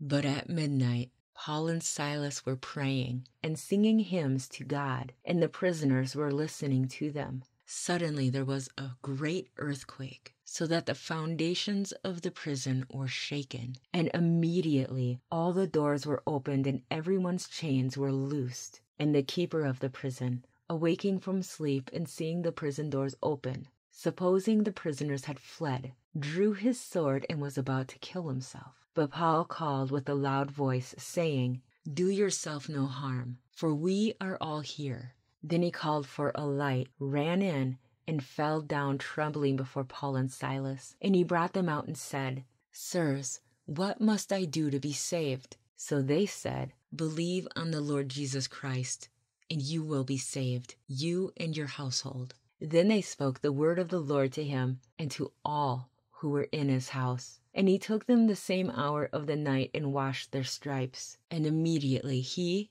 and all his family were baptized. Now when he had brought them into his house, he set food before them, and he rejoiced, having believed in God with all his household. And when it was day, the magistrates sent the officers saying, "Let those men go." So the keeper of the prison reported these words to Paul, saying, "The magistrates have sent to let you go. Now therefore depart and go in peace." But Paul said to them, "They have beaten us openly, uncondemned Romans, and have thrown us into prison. And now do they put us out secretly? No, indeed. Let them come themselves and get us out." And the officers told these words to the magistrates, and they were afraid when they heard that they were Romans. Then they came and pleaded with them and brought them out, and asked them to depart from the city. So they went out of the prison and entered the house of Lydia. And when they had seen the brethren, they encouraged them and departed. Chapter 17. Now when they had passed through Amphipolis and Apollonia, they came to Thessalonica, where there was a synagogue of the Jews. Then Paul, as his custom was, went into them, and for 3 Sabbaths reasoned with them from the Scriptures, explaining and demonstrating that the Christ had to suffer and rise again from the dead, and saying, "This Jesus whom I preach to you is the Christ." And some of them were persuaded, and a great multitude of the devout Greeks, and not a few of the leading women, joined Paul and Silas. But the Jews were not persuaded, becoming envious, took some of the evil men from the marketplace, and gathering a mob, set all the city in an uproar and attacked the house of Jason, and sought to bring them out to the people. But when they did not find them, they dragged Jason and some brethren to the rulers of the city, crying out, "These who have turned the world upside down have come here too. Jason has harbored them, and these are all acting contrary to the decrees of Caesar, saying there is another king, Jesus." And they troubled the crowd and the rulers of the city when they heard these things. So when they had taken security from Jason and the rest, they let them go. Then the brethren immediately sent Paul and Silas away by night to Berea. When they arrived, they went into the synagogue of the Jews. These were more fair-minded than those in Thessalonica, in that they received the word with all readiness, and searched the Scriptures daily to find out whether these things were so. Therefore many of them believed, and also not a few of the Greeks, prominent women as well as men. But when the Jews from Thessalonica learned that the word of God was preached by Paul at Berea, they came there also and stirred up the crowds. Then immediately the brethren sent Paul away to go to the sea, but both Silas and Timothy remained there. So those who conducted Paul brought him to Athens, and receiving a command for Silas and Timothy to come to him with all speed, they departed. Now while Paul waited for them at Athens, his spirit was provoked within him when he saw that the city was given over to idols.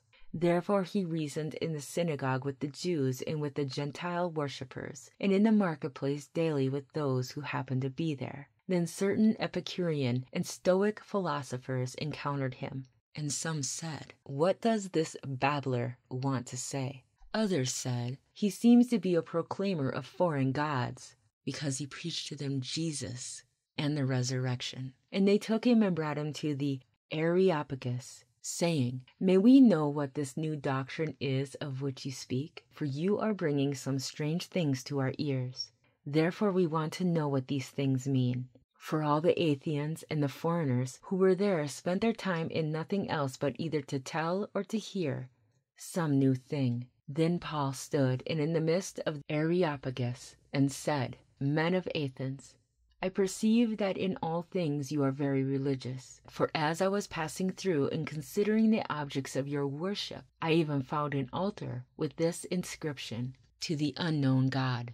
Therefore, the one whom you worship without knowing, him I proclaim to you, God, who made the world and everything in it, since he is Lord of heaven and earth, does not dwell in temples made with hands, nor is he worshipped with men's hands, as though he needed anything, since he gives to all life, breath, and all things.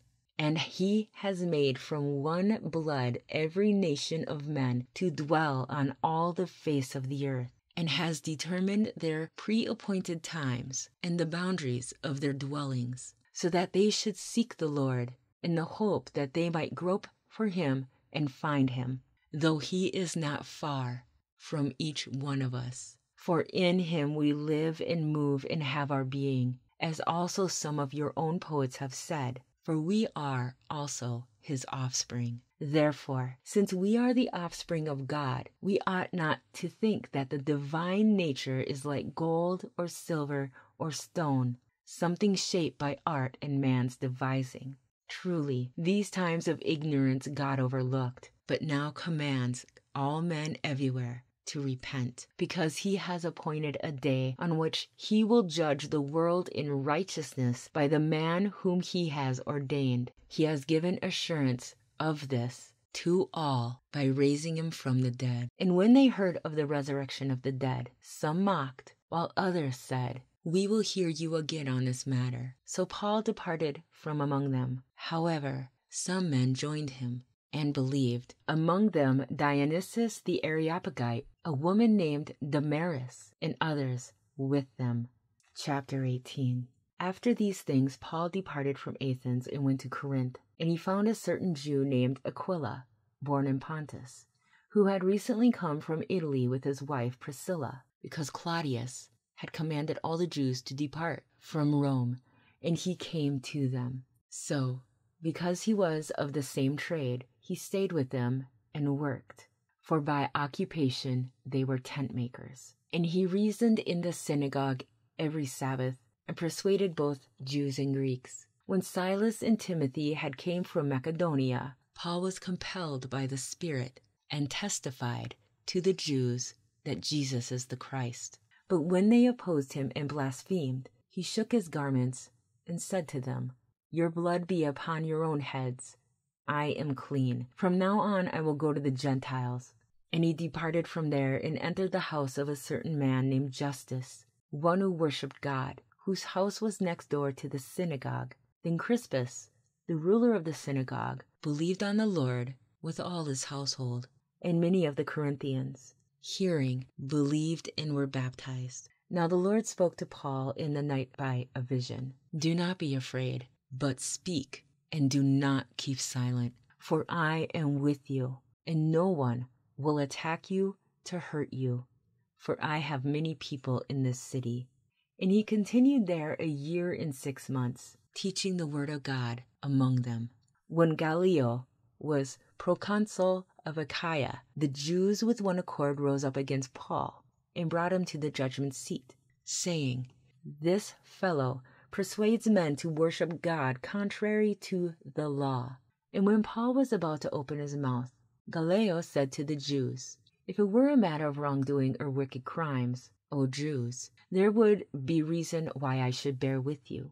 But if it is a question of words and names in your own law, look to it yourselves, for I do not want to be a judge of such matters." And he drove them from the judgment seat. Then all the Greeks took Sosthenes, the ruler of the synagogue, and beat him before the judgment seat. But Gallio took no notice of these things. So Paul still remained a good while. Then he took leave of the brethren and sailed for Syria, and Priscilla and Aquila were with him. He had his hair cut off at Cenchrea, for he had taken a vow. And he came to Ephesus and left them there. But he himself entered the synagogue and reasoned with the Jews. When they asked him to stay a longer time with them, he did not consent, but took leave of them, saying, "I must by all means keep this coming feast in Jerusalem, but I will return again to you, God willing." And he sailed from Ephesus. And when he had landed at Caesarea and gone up and greeted the church, he went down to Antioch. After he had spent some time there, he departed and went over the region of Galatia and Phrygia in order, strengthening all the disciples. Now a certain Jew named Apollos, born at Alexandria, an eloquent man and mighty in the Scriptures, came to Ephesus. This man had been instructed in the way of the Lord, and being fervent in spirit, he spoke and taught accurately the things of the Lord, though he knew only the baptism of John. So he began to speak boldly in the synagogue. When Aquila and Priscilla heard him, they took him aside and explained to him the way of God more accurately. And when he desired to cross to Achaia, the brethren wrote, exhorting the disciples to receive him. And when he arrived, he greatly helped those who had believed through grace, for he vigorously refuted the Jews publicly, showing from the scriptures that Jesus is the Christ. Chapter 19. And it happened, while Apollos was at Corinth, that Paul, having passed through the upper regions, came to Ephesus. And finding some disciples, he said to them, Did you receive the Holy Spirit when you believed? So they said to him, We have not so much as heard whether there is a Holy Spirit. And he said to them, Into what then were you baptized? So then they said, Into John's baptism. Then Paul said, John indeed baptized with a baptism of repentance, saying to the people that they should believe on him who would come after him, that is, on Christ Jesus. When they heard this, they were baptized in the name of the Lord Jesus. And when Paul had laid hands on them, the Holy Spirit came upon them, and they spoke with tongues and prophesied. Now the men were about 12 in all. And when he went into the synagogue and spoke boldly for 3 months, reasoning and persuading concerning the things of the kingdom of God. But when some were hardened and did not believe, but spoke evil of the way before the multitude, he departed from them and withdrew the disciples, reasoning daily in the school of Tyrannus. And this continued for 2 years, so that all who dwelt in Asia heard the word of the Lord Jesus, both Jews and Greeks. Now God worked unusual miracles by the hands of Paul, so that even handkerchiefs or aprons were brought from his body to the sick, and the diseases left them, and the evil spirits went out of them. Then some of the itinerant Jewish exorcists took it upon themselves to call the name of the Lord Jesus over those who had evil spirits, saying, We exorcise you by the Jesus whom Paul preaches. Also, there were 7 sons of Sceva, a Jewish chief priest, who did so.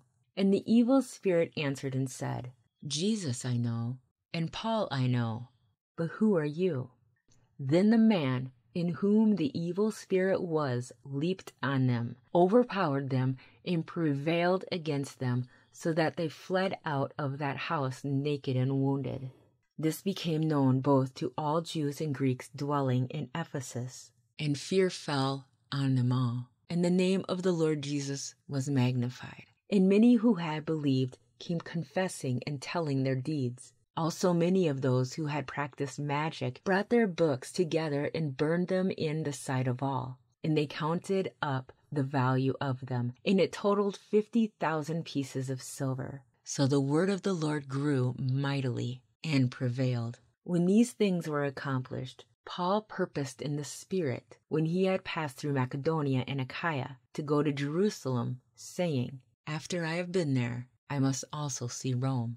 So he sent into Macedonia 2 of those who ministered to him, Timothy and Erastus. But he himself stayed in Asia for a time. And about that time there arose a great commotion about the way. For a certain man named Demetrius, a silversmith, who made silver shrines of Diana, brought no small profit to craftsmen. He called them together with the workers of similar occupation, and said, Men, you know that we have our prosperity by this trade.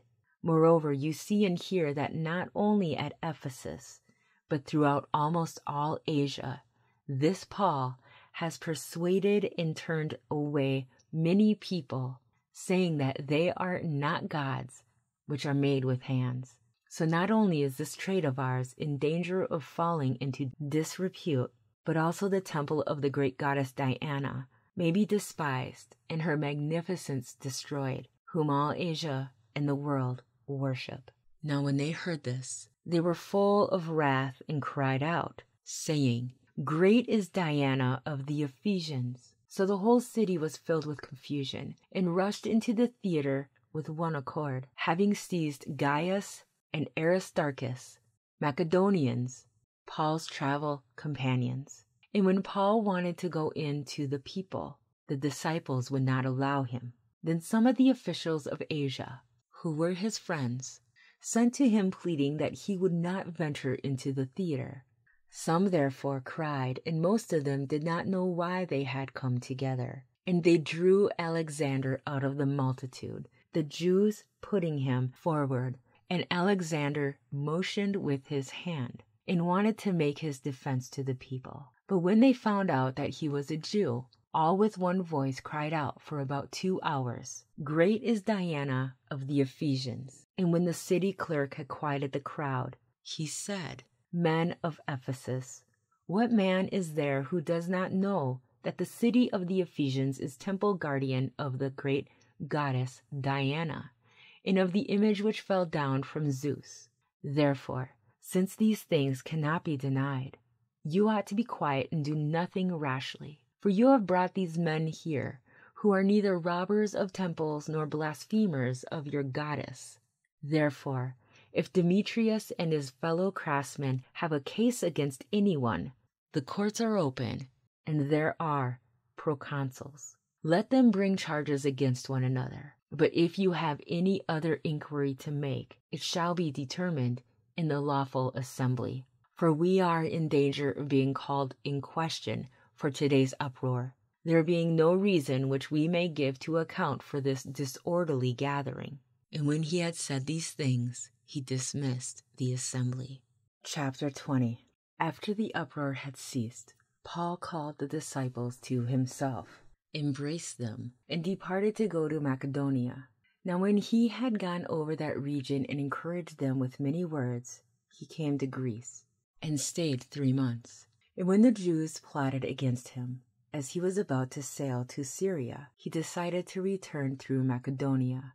And Sopater of Berea accompanied him to Asia, also Aristarchus, and Secundus of the Thessalonians, and Gaius of Derbe, and Timothy, and Tychicus, and Trophimus of Asia.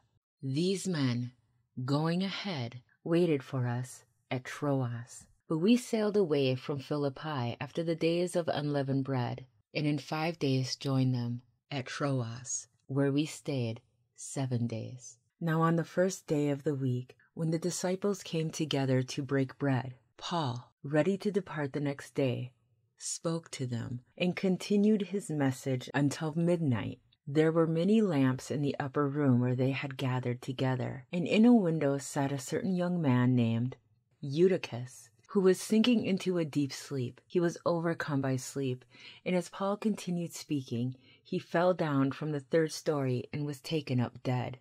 But Paul went down, fell on him, and embracing him, said, "Do not trouble yourselves, for his life is in him." Now when he had come up, had broken bread, and eaten, and talked a long while, even till daybreak, he departed. And they brought the young man in alive, and they were not a little comforted. Then we went ahead to the ship and sailed to Assos, there intending to take Paul on board, for so he had given orders, intending himself to go on foot. And when he met us at Assos, we took him on board and came to Mytilene. We sailed from there, and the next day came opposite Chios. The following day we arrived at Samos and stayed at Trogyllium.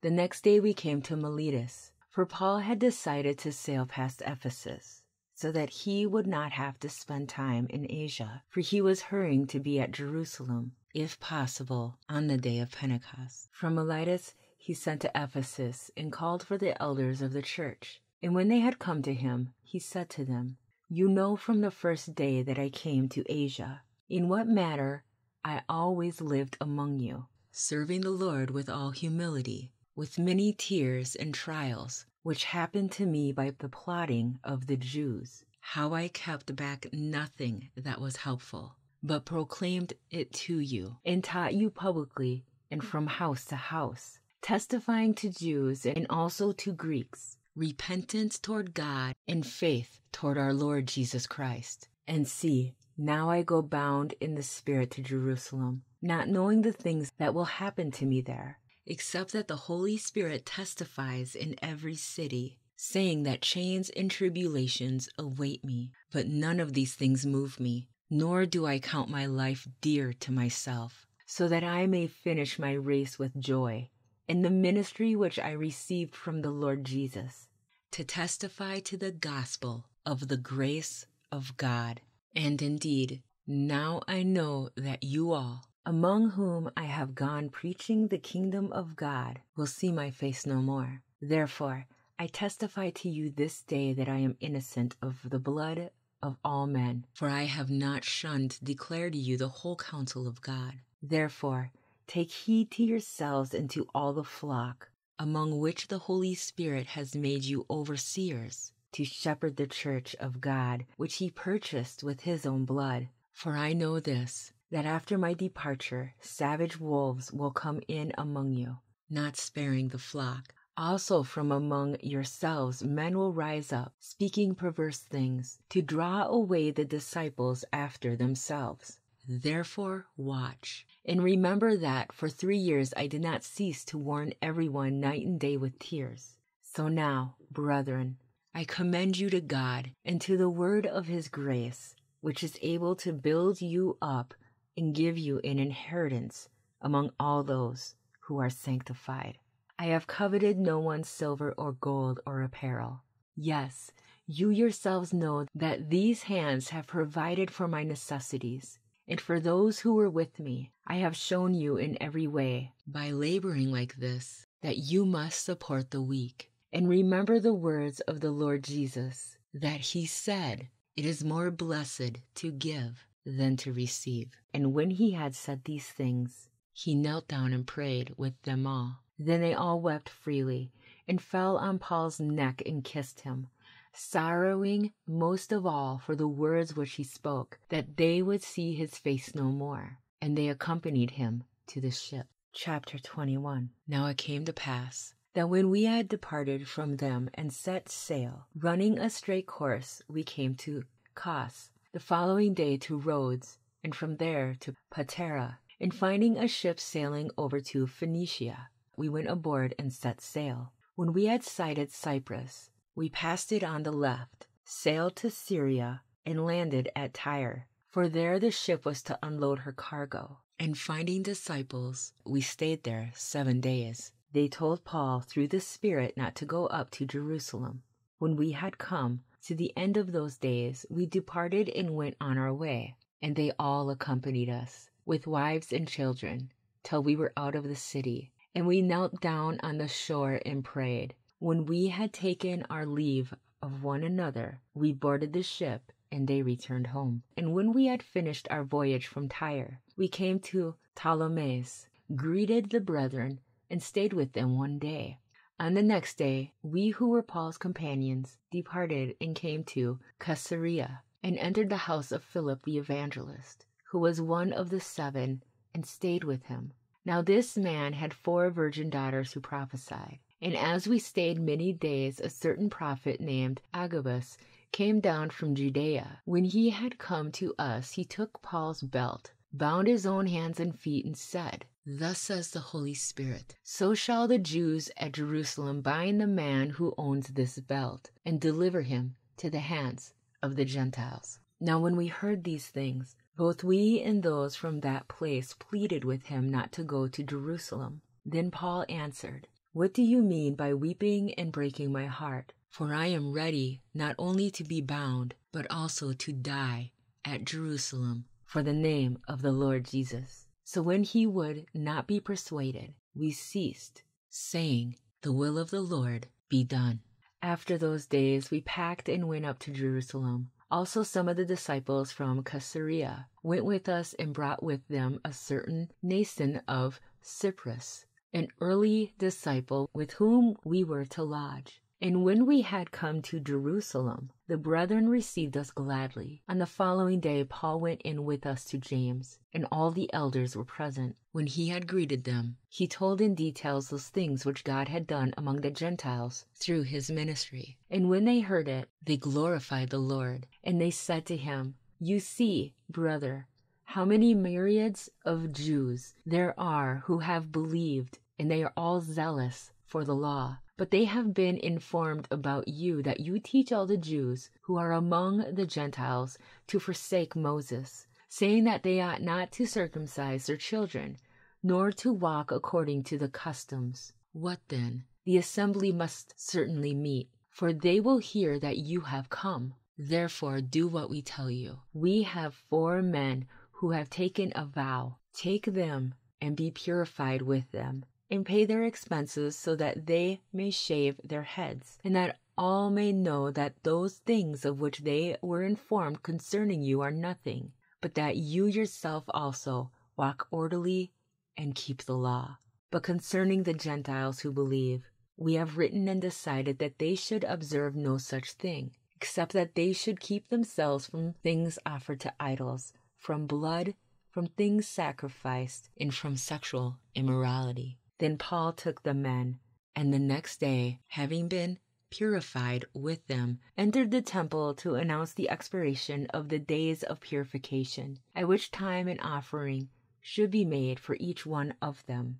Now when the 7 days were almost ended, the Jews from Asia, seeing him in the temple, stirred up the whole crowd and laid hands on him, crying out, "Men of Israel, help! This is the man who teaches all men everywhere against the people, the law, and this place. And furthermore, he also brought Greeks into the temple and has defiled this holy place." For they had previously seen Trophimus the Ephesian with him in the city, whom they supposed that Paul had brought into the temple. And all the city was disturbed, and the people ran together, seized Paul, and dragged him out of the temple. And immediately the doors were shut. Now as they were seeking to kill him, news came to the commander of the garrison that all Jerusalem was in an uproar. He immediately took soldiers and centurions and ran down to them. And when they saw the commander and the soldiers, they stopped beating Paul. Then the commander came near and took him, and commanded him to be bound with 2 chains. And he asked who he was and what he had done. And some among the multitude cried one thing, and some another. So when he could not ascertain the truth because of the tumult, he commanded him to be taken into the barracks.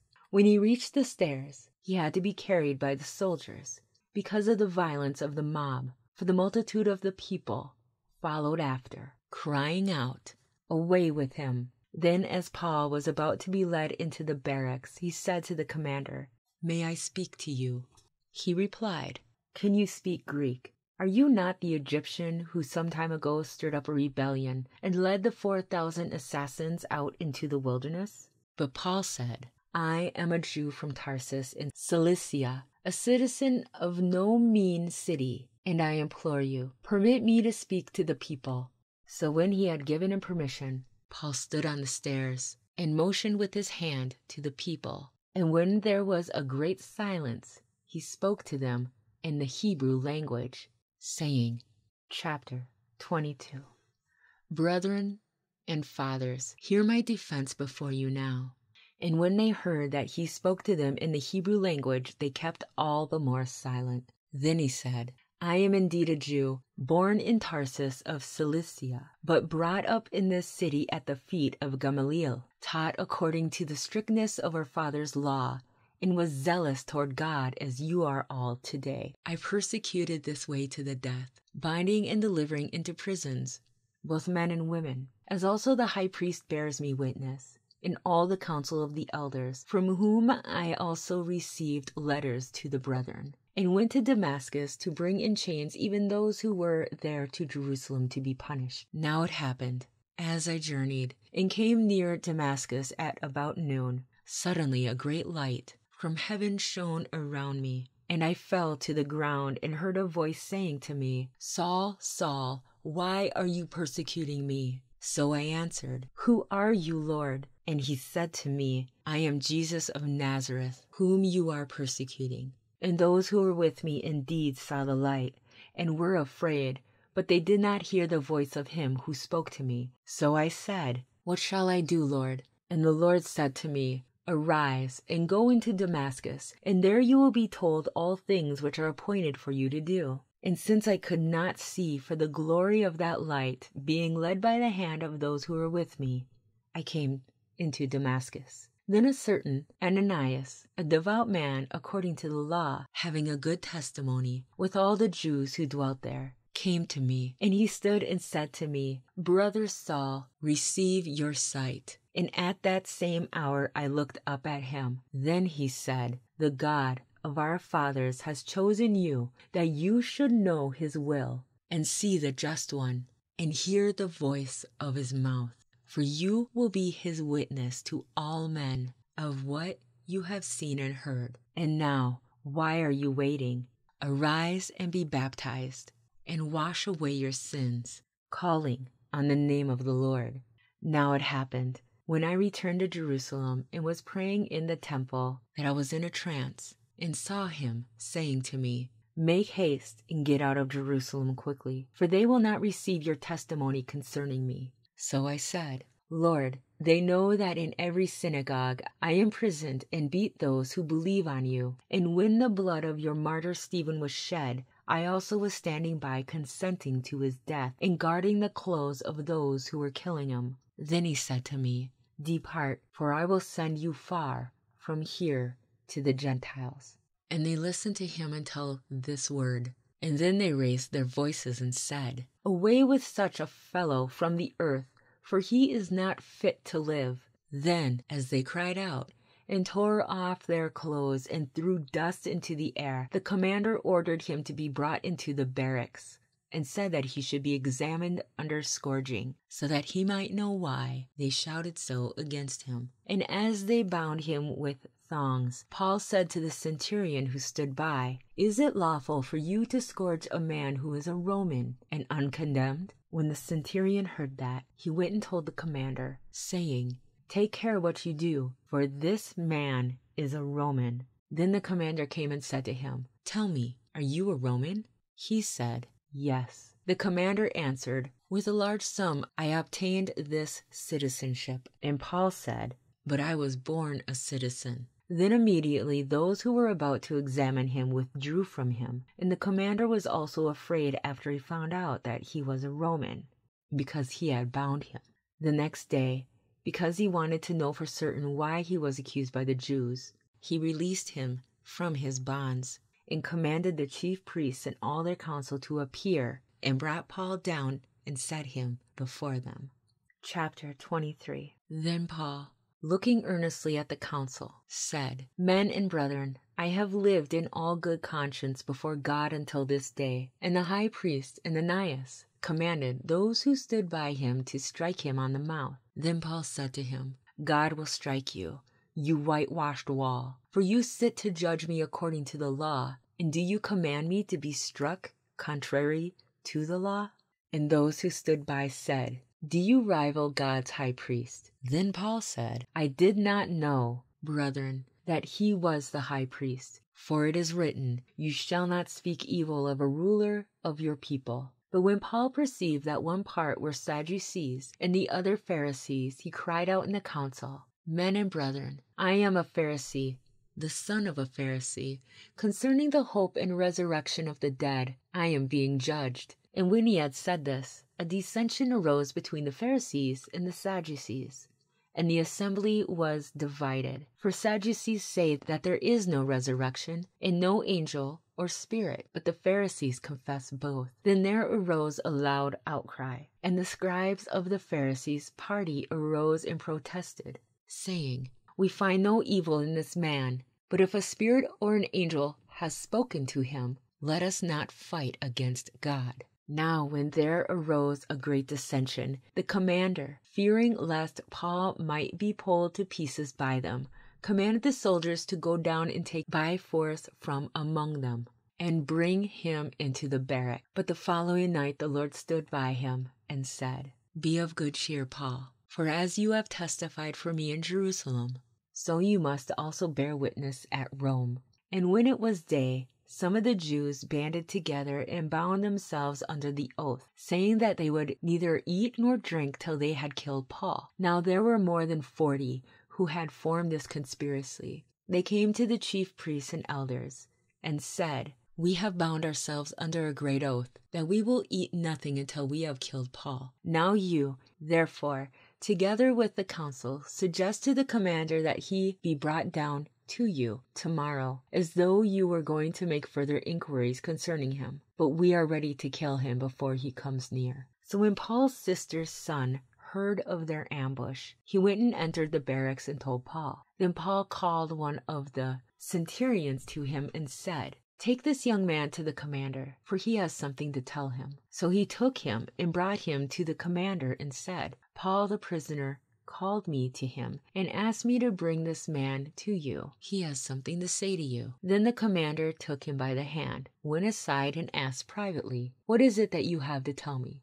And he said, "The Jews have agreed to ask that you bring Paul down to the council tomorrow, as though they were going to inquire more fully about him. But do not yield to them, for more than 40 of them lie in wait for him, men who have bound themselves by an oath that they will neither eat nor drink till they have killed him. And now they are ready, waiting for the promise from you." So the commander let the young man depart and commanded him, "Tell no one that you have revealed these things to me." And he called for 2 centurions, saying, "Prepare 200 soldiers, 70 horsemen, and 200 spearmen to go to Caesarea at the 3rd hour of the night, and provide mounts to set Paul on, and bring him safely to Felix the governor." He wrote a letter in the following manner: "Claudius Lysias, to the most excellent governor Felix, greetings. This man is seized by the Jews and was about to be killed by them. Coming with the troops, I rescued him, having learned that he was a Roman.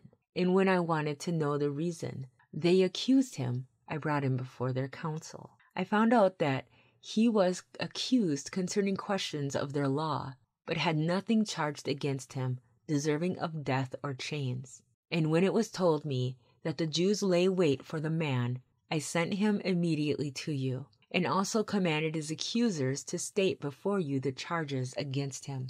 Farewell." Then the soldiers, as they were commanded, took Paul and brought him by night to Antipatris.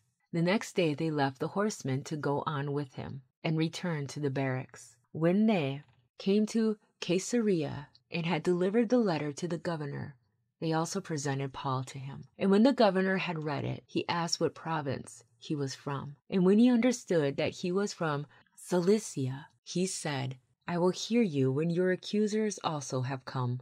And he commanded him to be kept in Herod's praetorium. Chapter 24. Now after 5 days, Ananias the high priest came down with the elders and a certain orator named Tertullus.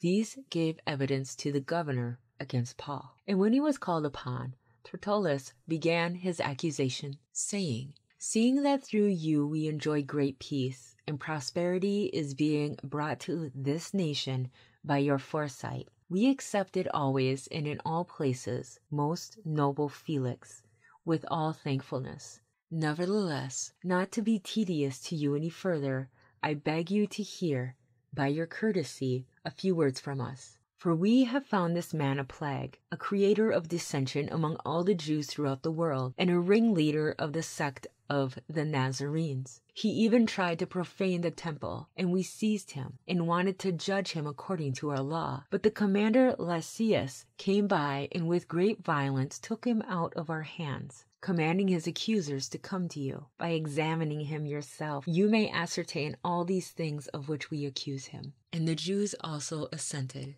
maintaining that these things were so. Then Paul, after the governor had nodded to him to speak, answered, "Inasmuch as I know that you have been for many years a judge of this nation, I do the more cheerfully answer for myself, because you may ascertain that it is no more than 12 days since I went up to Jerusalem to worship, and they neither found me in the temple disputing with anyone nor inciting the crowd, either in the synagogues or in the city, nor can they prove the things of which they now accuse me. But this I confess to you, that according to the way which they call a sect, so I worship the God of my fathers, believing all things which are written in the law and in the prophets. I have hope in God, which they themselves also accept, that there will be a resurrection of the dead, both of the just and the unjust. This being so, I myself always strive to have a conscience without offense toward God and men.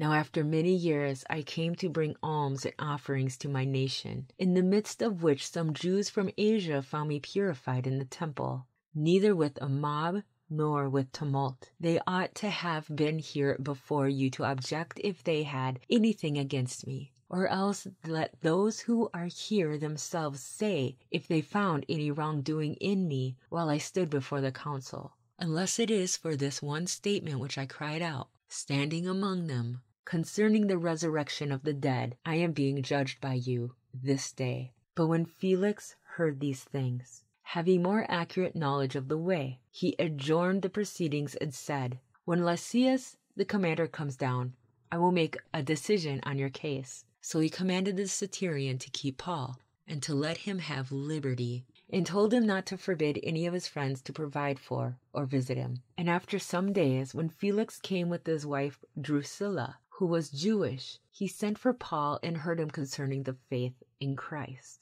Now as he reasoned about righteousness, self-control, and the judgment to come, Felix was afraid and answered, "Go away for now. When I have a convenient time, I will call for you." Meanwhile, he also hoped that money would be given him by Paul, that he might release him. Therefore he sent for him more often and conversed with him. But after 2 years, Porcius Festus succeeded Felix, and Felix, wanting to do the Jews a favor, left Paul bound.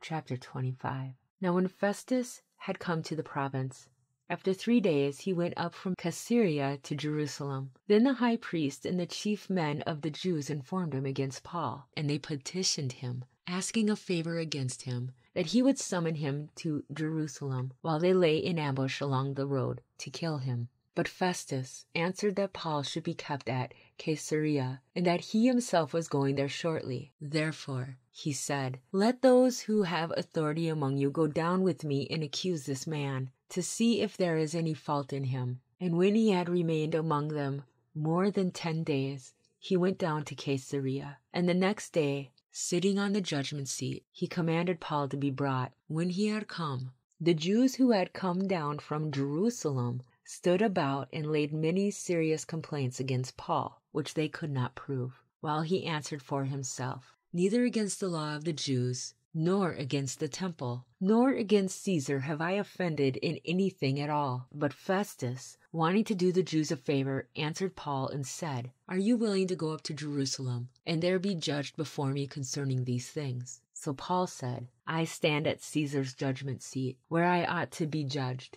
To the Jews I have done no wrong, as you very well know. For if I am an offender, or have committed anything deserving of death, I do not object to dying. But if there is nothing in these things of which these men accuse me, no one can deliver me to them. I appeal to Caesar." Then Festus, when he had conferred with the council, answered, "You have appealed to Caesar? To Caesar you shall go." And after some days, King Agrippa and Bernice came to Caesarea to greet Festus. When they had been there many days, Festus laid Paul's case before the king, saying, "There is a certain man left a prisoner by Felix, about whom the chief priests and the elders of the Jews informed me, when I was in Jerusalem, asking for a judgment against him. To them I answered, it is not the custom of the Romans to deliver any man to destruction before the accused meets the accusers face to face, and has opportunity to answer for himself concerning the charge against him. Therefore, when they had come together without any delay, the next day I sat on the judgment seat and commanded the man to be brought in. When the accusers stood up, they brought no accusations against him of such things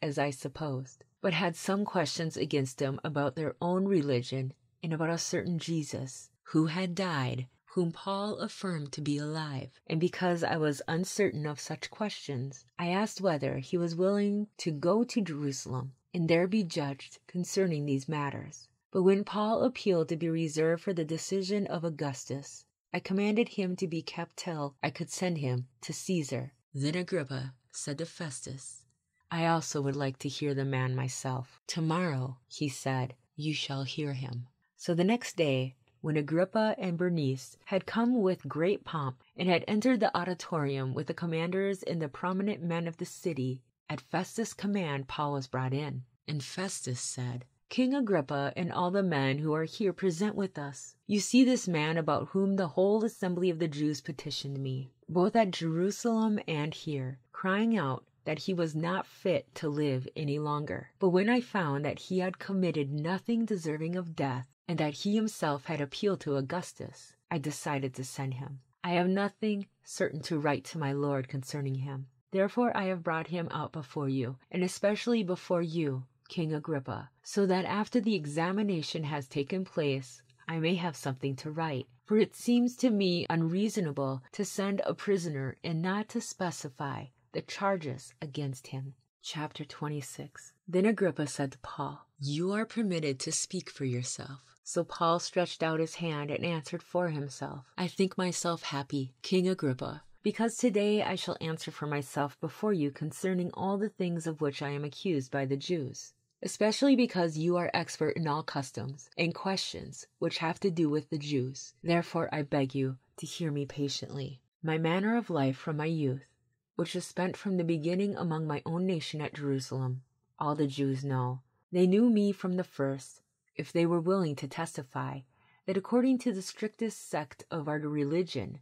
I lived a Pharisee. And now I stand and am judged for the hope of the promise made by God to our fathers. To this promise our 12 tribes, earnestly serving God night and day, hope to attain. For this hope's sake, King Agrippa, I am accused by the Jews. Why should it be thought incredible by you that God raises the dead? Indeed, I myself thought I must do many things contrary to the name of Jesus of Nazareth. This I also did in Jerusalem. And many of the saints I shut up in prison, having received authority from the chief priests. And when they were put to death, I cast my vote against them, and I punished them often in every synagogue and compelled them to blaspheme. And being exceedingly enraged against them, I persecuted them even to foreign cities. While thus occupied, as I journeyed to Damascus, with authority and commission from the chief priests, at midday, O king, along the road I saw a light from heaven, brighter than the sun, shining around me and those who journeyed with me. And when we all had fallen to the ground, I heard a voice speaking to me, and saying in Hebrew language, "Saul, Saul, why are you persecuting me? It is hard for you to kick against the goads." So I said, "Who are you, Lord?" And he said, "I am Jesus, whom you are persecuting. But rise and stand on your feet, for I have appeared to you for this purpose, to make you a minister and a witness both of the things which you have seen and of the things which I will yet reveal to you. I will deliver you from the Jewish people, as well as from the Gentiles, to whom I now send you, to open their eyes, in order to turn them from darkness to light, and from the power of Satan to God, that they may receive forgiveness of sins and an inheritance among those who are sanctified by faith in me. Therefore, King Agrippa, I was not disobedient to the heavenly vision, but declared first to those in Damascus and in Jerusalem, and throughout all the region of Judea, and then to the Gentiles, that they should repent, turn to God, and do works befitting repentance. For these reasons the Jews seized me in the temple and tried to kill me. Therefore, having obtained help from God, to this day I stand, witnessing both to small and great, saying no other things than those which the prophets and Moses said would come, that the Christ would suffer, that he would be the first to rise from the dead, and would proclaim light to the Jewish people and to the Gentiles. Now as he thus made his defense, Festus said with a loud voice, "Paul, you are beside yourself. Much learning is driving you mad." But he said, "I am not mad, most noble Festus, but speak the words of truth and reason. For the king, before whom I also speak freely, knows these things. For I am convinced that none of these things escapes his attention, since this thing was not done in a corner. King Agrippa, do you believe the prophets? I know that you do believe." Then Agrippa said to Paul, "You almost persuade me to become a Christian." And Paul said, "I would to God that not only you, but also all who hear me today might become both almost and altogether such as I am, except for these chains." When he had said these things, the king stood up, as well as the governor and Bernice and those who sat with them. And when they had gone aside, they talked among themselves, saying, "This man is doing nothing deserving of death or chains." Then Agrippa said to Festus, "This man might have been set free if he had not appealed to Caesar." Chapter 27. And when it was decided that we should sail to Italy, they delivered Paul, some other prisoners, to the name of Julius, a centurion of Augustan regiment. So, entering a ship of Adramyttium, we put to sea, meaning to sail along the coasts of Asia. Aristarchus, a Macedonian of Thessalonica, was with us, and the next day we landed at Sidon. And Julius treated Paul kindly and gave him liberty to go to his friends and receive care. When we had put to sea from there, we sailed under the shelter of Cyprus, because the winds were contrary. And when we had sailed over the sea which is off Cilicia and Pamphylia, we came to Myra, a city of Lycia. There the centurion found an Alexandrian ship sailing to Italy, and he put us on board. When we had sailed slowly many days, and arrived with difficulty off Cnidus, the wind not permitting us to proceed, we sailed under the shelter of Crete off Salmon. Passing it with difficulty, we came to a place called Fair Havens, near the city of Lycia. Now when much time had been spent, and sailing was now dangerous because the fast was already over, Paul advised them, saying, Men, I perceive that this voyage will end with disaster and much loss, not only of the cargo and ship, but also our lives. Nevertheless, the centurion was more persuaded by the helmsman and the owner of the ship than by the things spoken by Paul. And because the harbor was not suitable to winter in, the majority advised to set sail from there also, if by any means they could reach Phoenix, a harbor of Crete, opening toward the southwest and northwest, and winter there. When the south wind blew softly, supposing that they had obtained their desire, putting out to sea, they sailed close by Crete. But not long after, a tempestuous head wind arose, called Euroclydon. So when the ship was caught and could not head into the wind, we let her drive, and running under the shelter of an island called Clauda, we secured the skiff with difficulty. When they had taken it on board, they used cables to undergird the ship, and fearing lest they should run aground on the Syrtis sands, they struck sail and so were driven. And because we were exceedingly tempest-tossed, the next day they lightened the ship. On the third day we threw the ship's tackle overboard with our own hands. Now when neither sun nor stars appeared for many days, and no small tempest beat on us, all hope that we would be saved was finally given up. But after long abstinence from food, then Paul stood in the midst of them and said, Men, you should have listened to me, and not have sailed from Crete and incurred this disaster and loss. And now I urge you to take heart, for there will be no loss of life among you, but only of the ship. For there stood by me this night an angel of God, to whom I belong and whom I serve, saying, Do not be afraid, Paul. You must be brought before Caesar, and indeed God has granted you all those who sail with you. Therefore take heart, men, for I believe God, that it will be just as it was told me. However, we must run aground on a certain island. Now when the 14th night had come, as we were driven up and down in the Adriatic Sea, about midnight the sailors sensed that they were drawing near some land, and they took soundings and found it to be 20 fathoms. And when they had gone a little farther, they took soundings again and found it to be 15 fathoms. Then, fearing lest we should run aground on the rocks, they dropped 4 anchors from the stern and prayed for day to come. And as the sailors were seeking to escape the ship, when they had let down the skiff into the sea, under pretense of putting out anchors from the prow, Paul said to the centurion and the soldiers, Unless these men stay in the ship, you cannot be saved. Then the soldiers cut away the ropes of the skiff and let it fall off. And as day was about to dawn, Paul implored them all to take food, saying, Today is the 14th day you have waited and continued without food and eaten nothing. Therefore I urge you to take nourishment, for this is for your survival, since not a hair will fall from the head of any of you. For when he had said these things, he took bread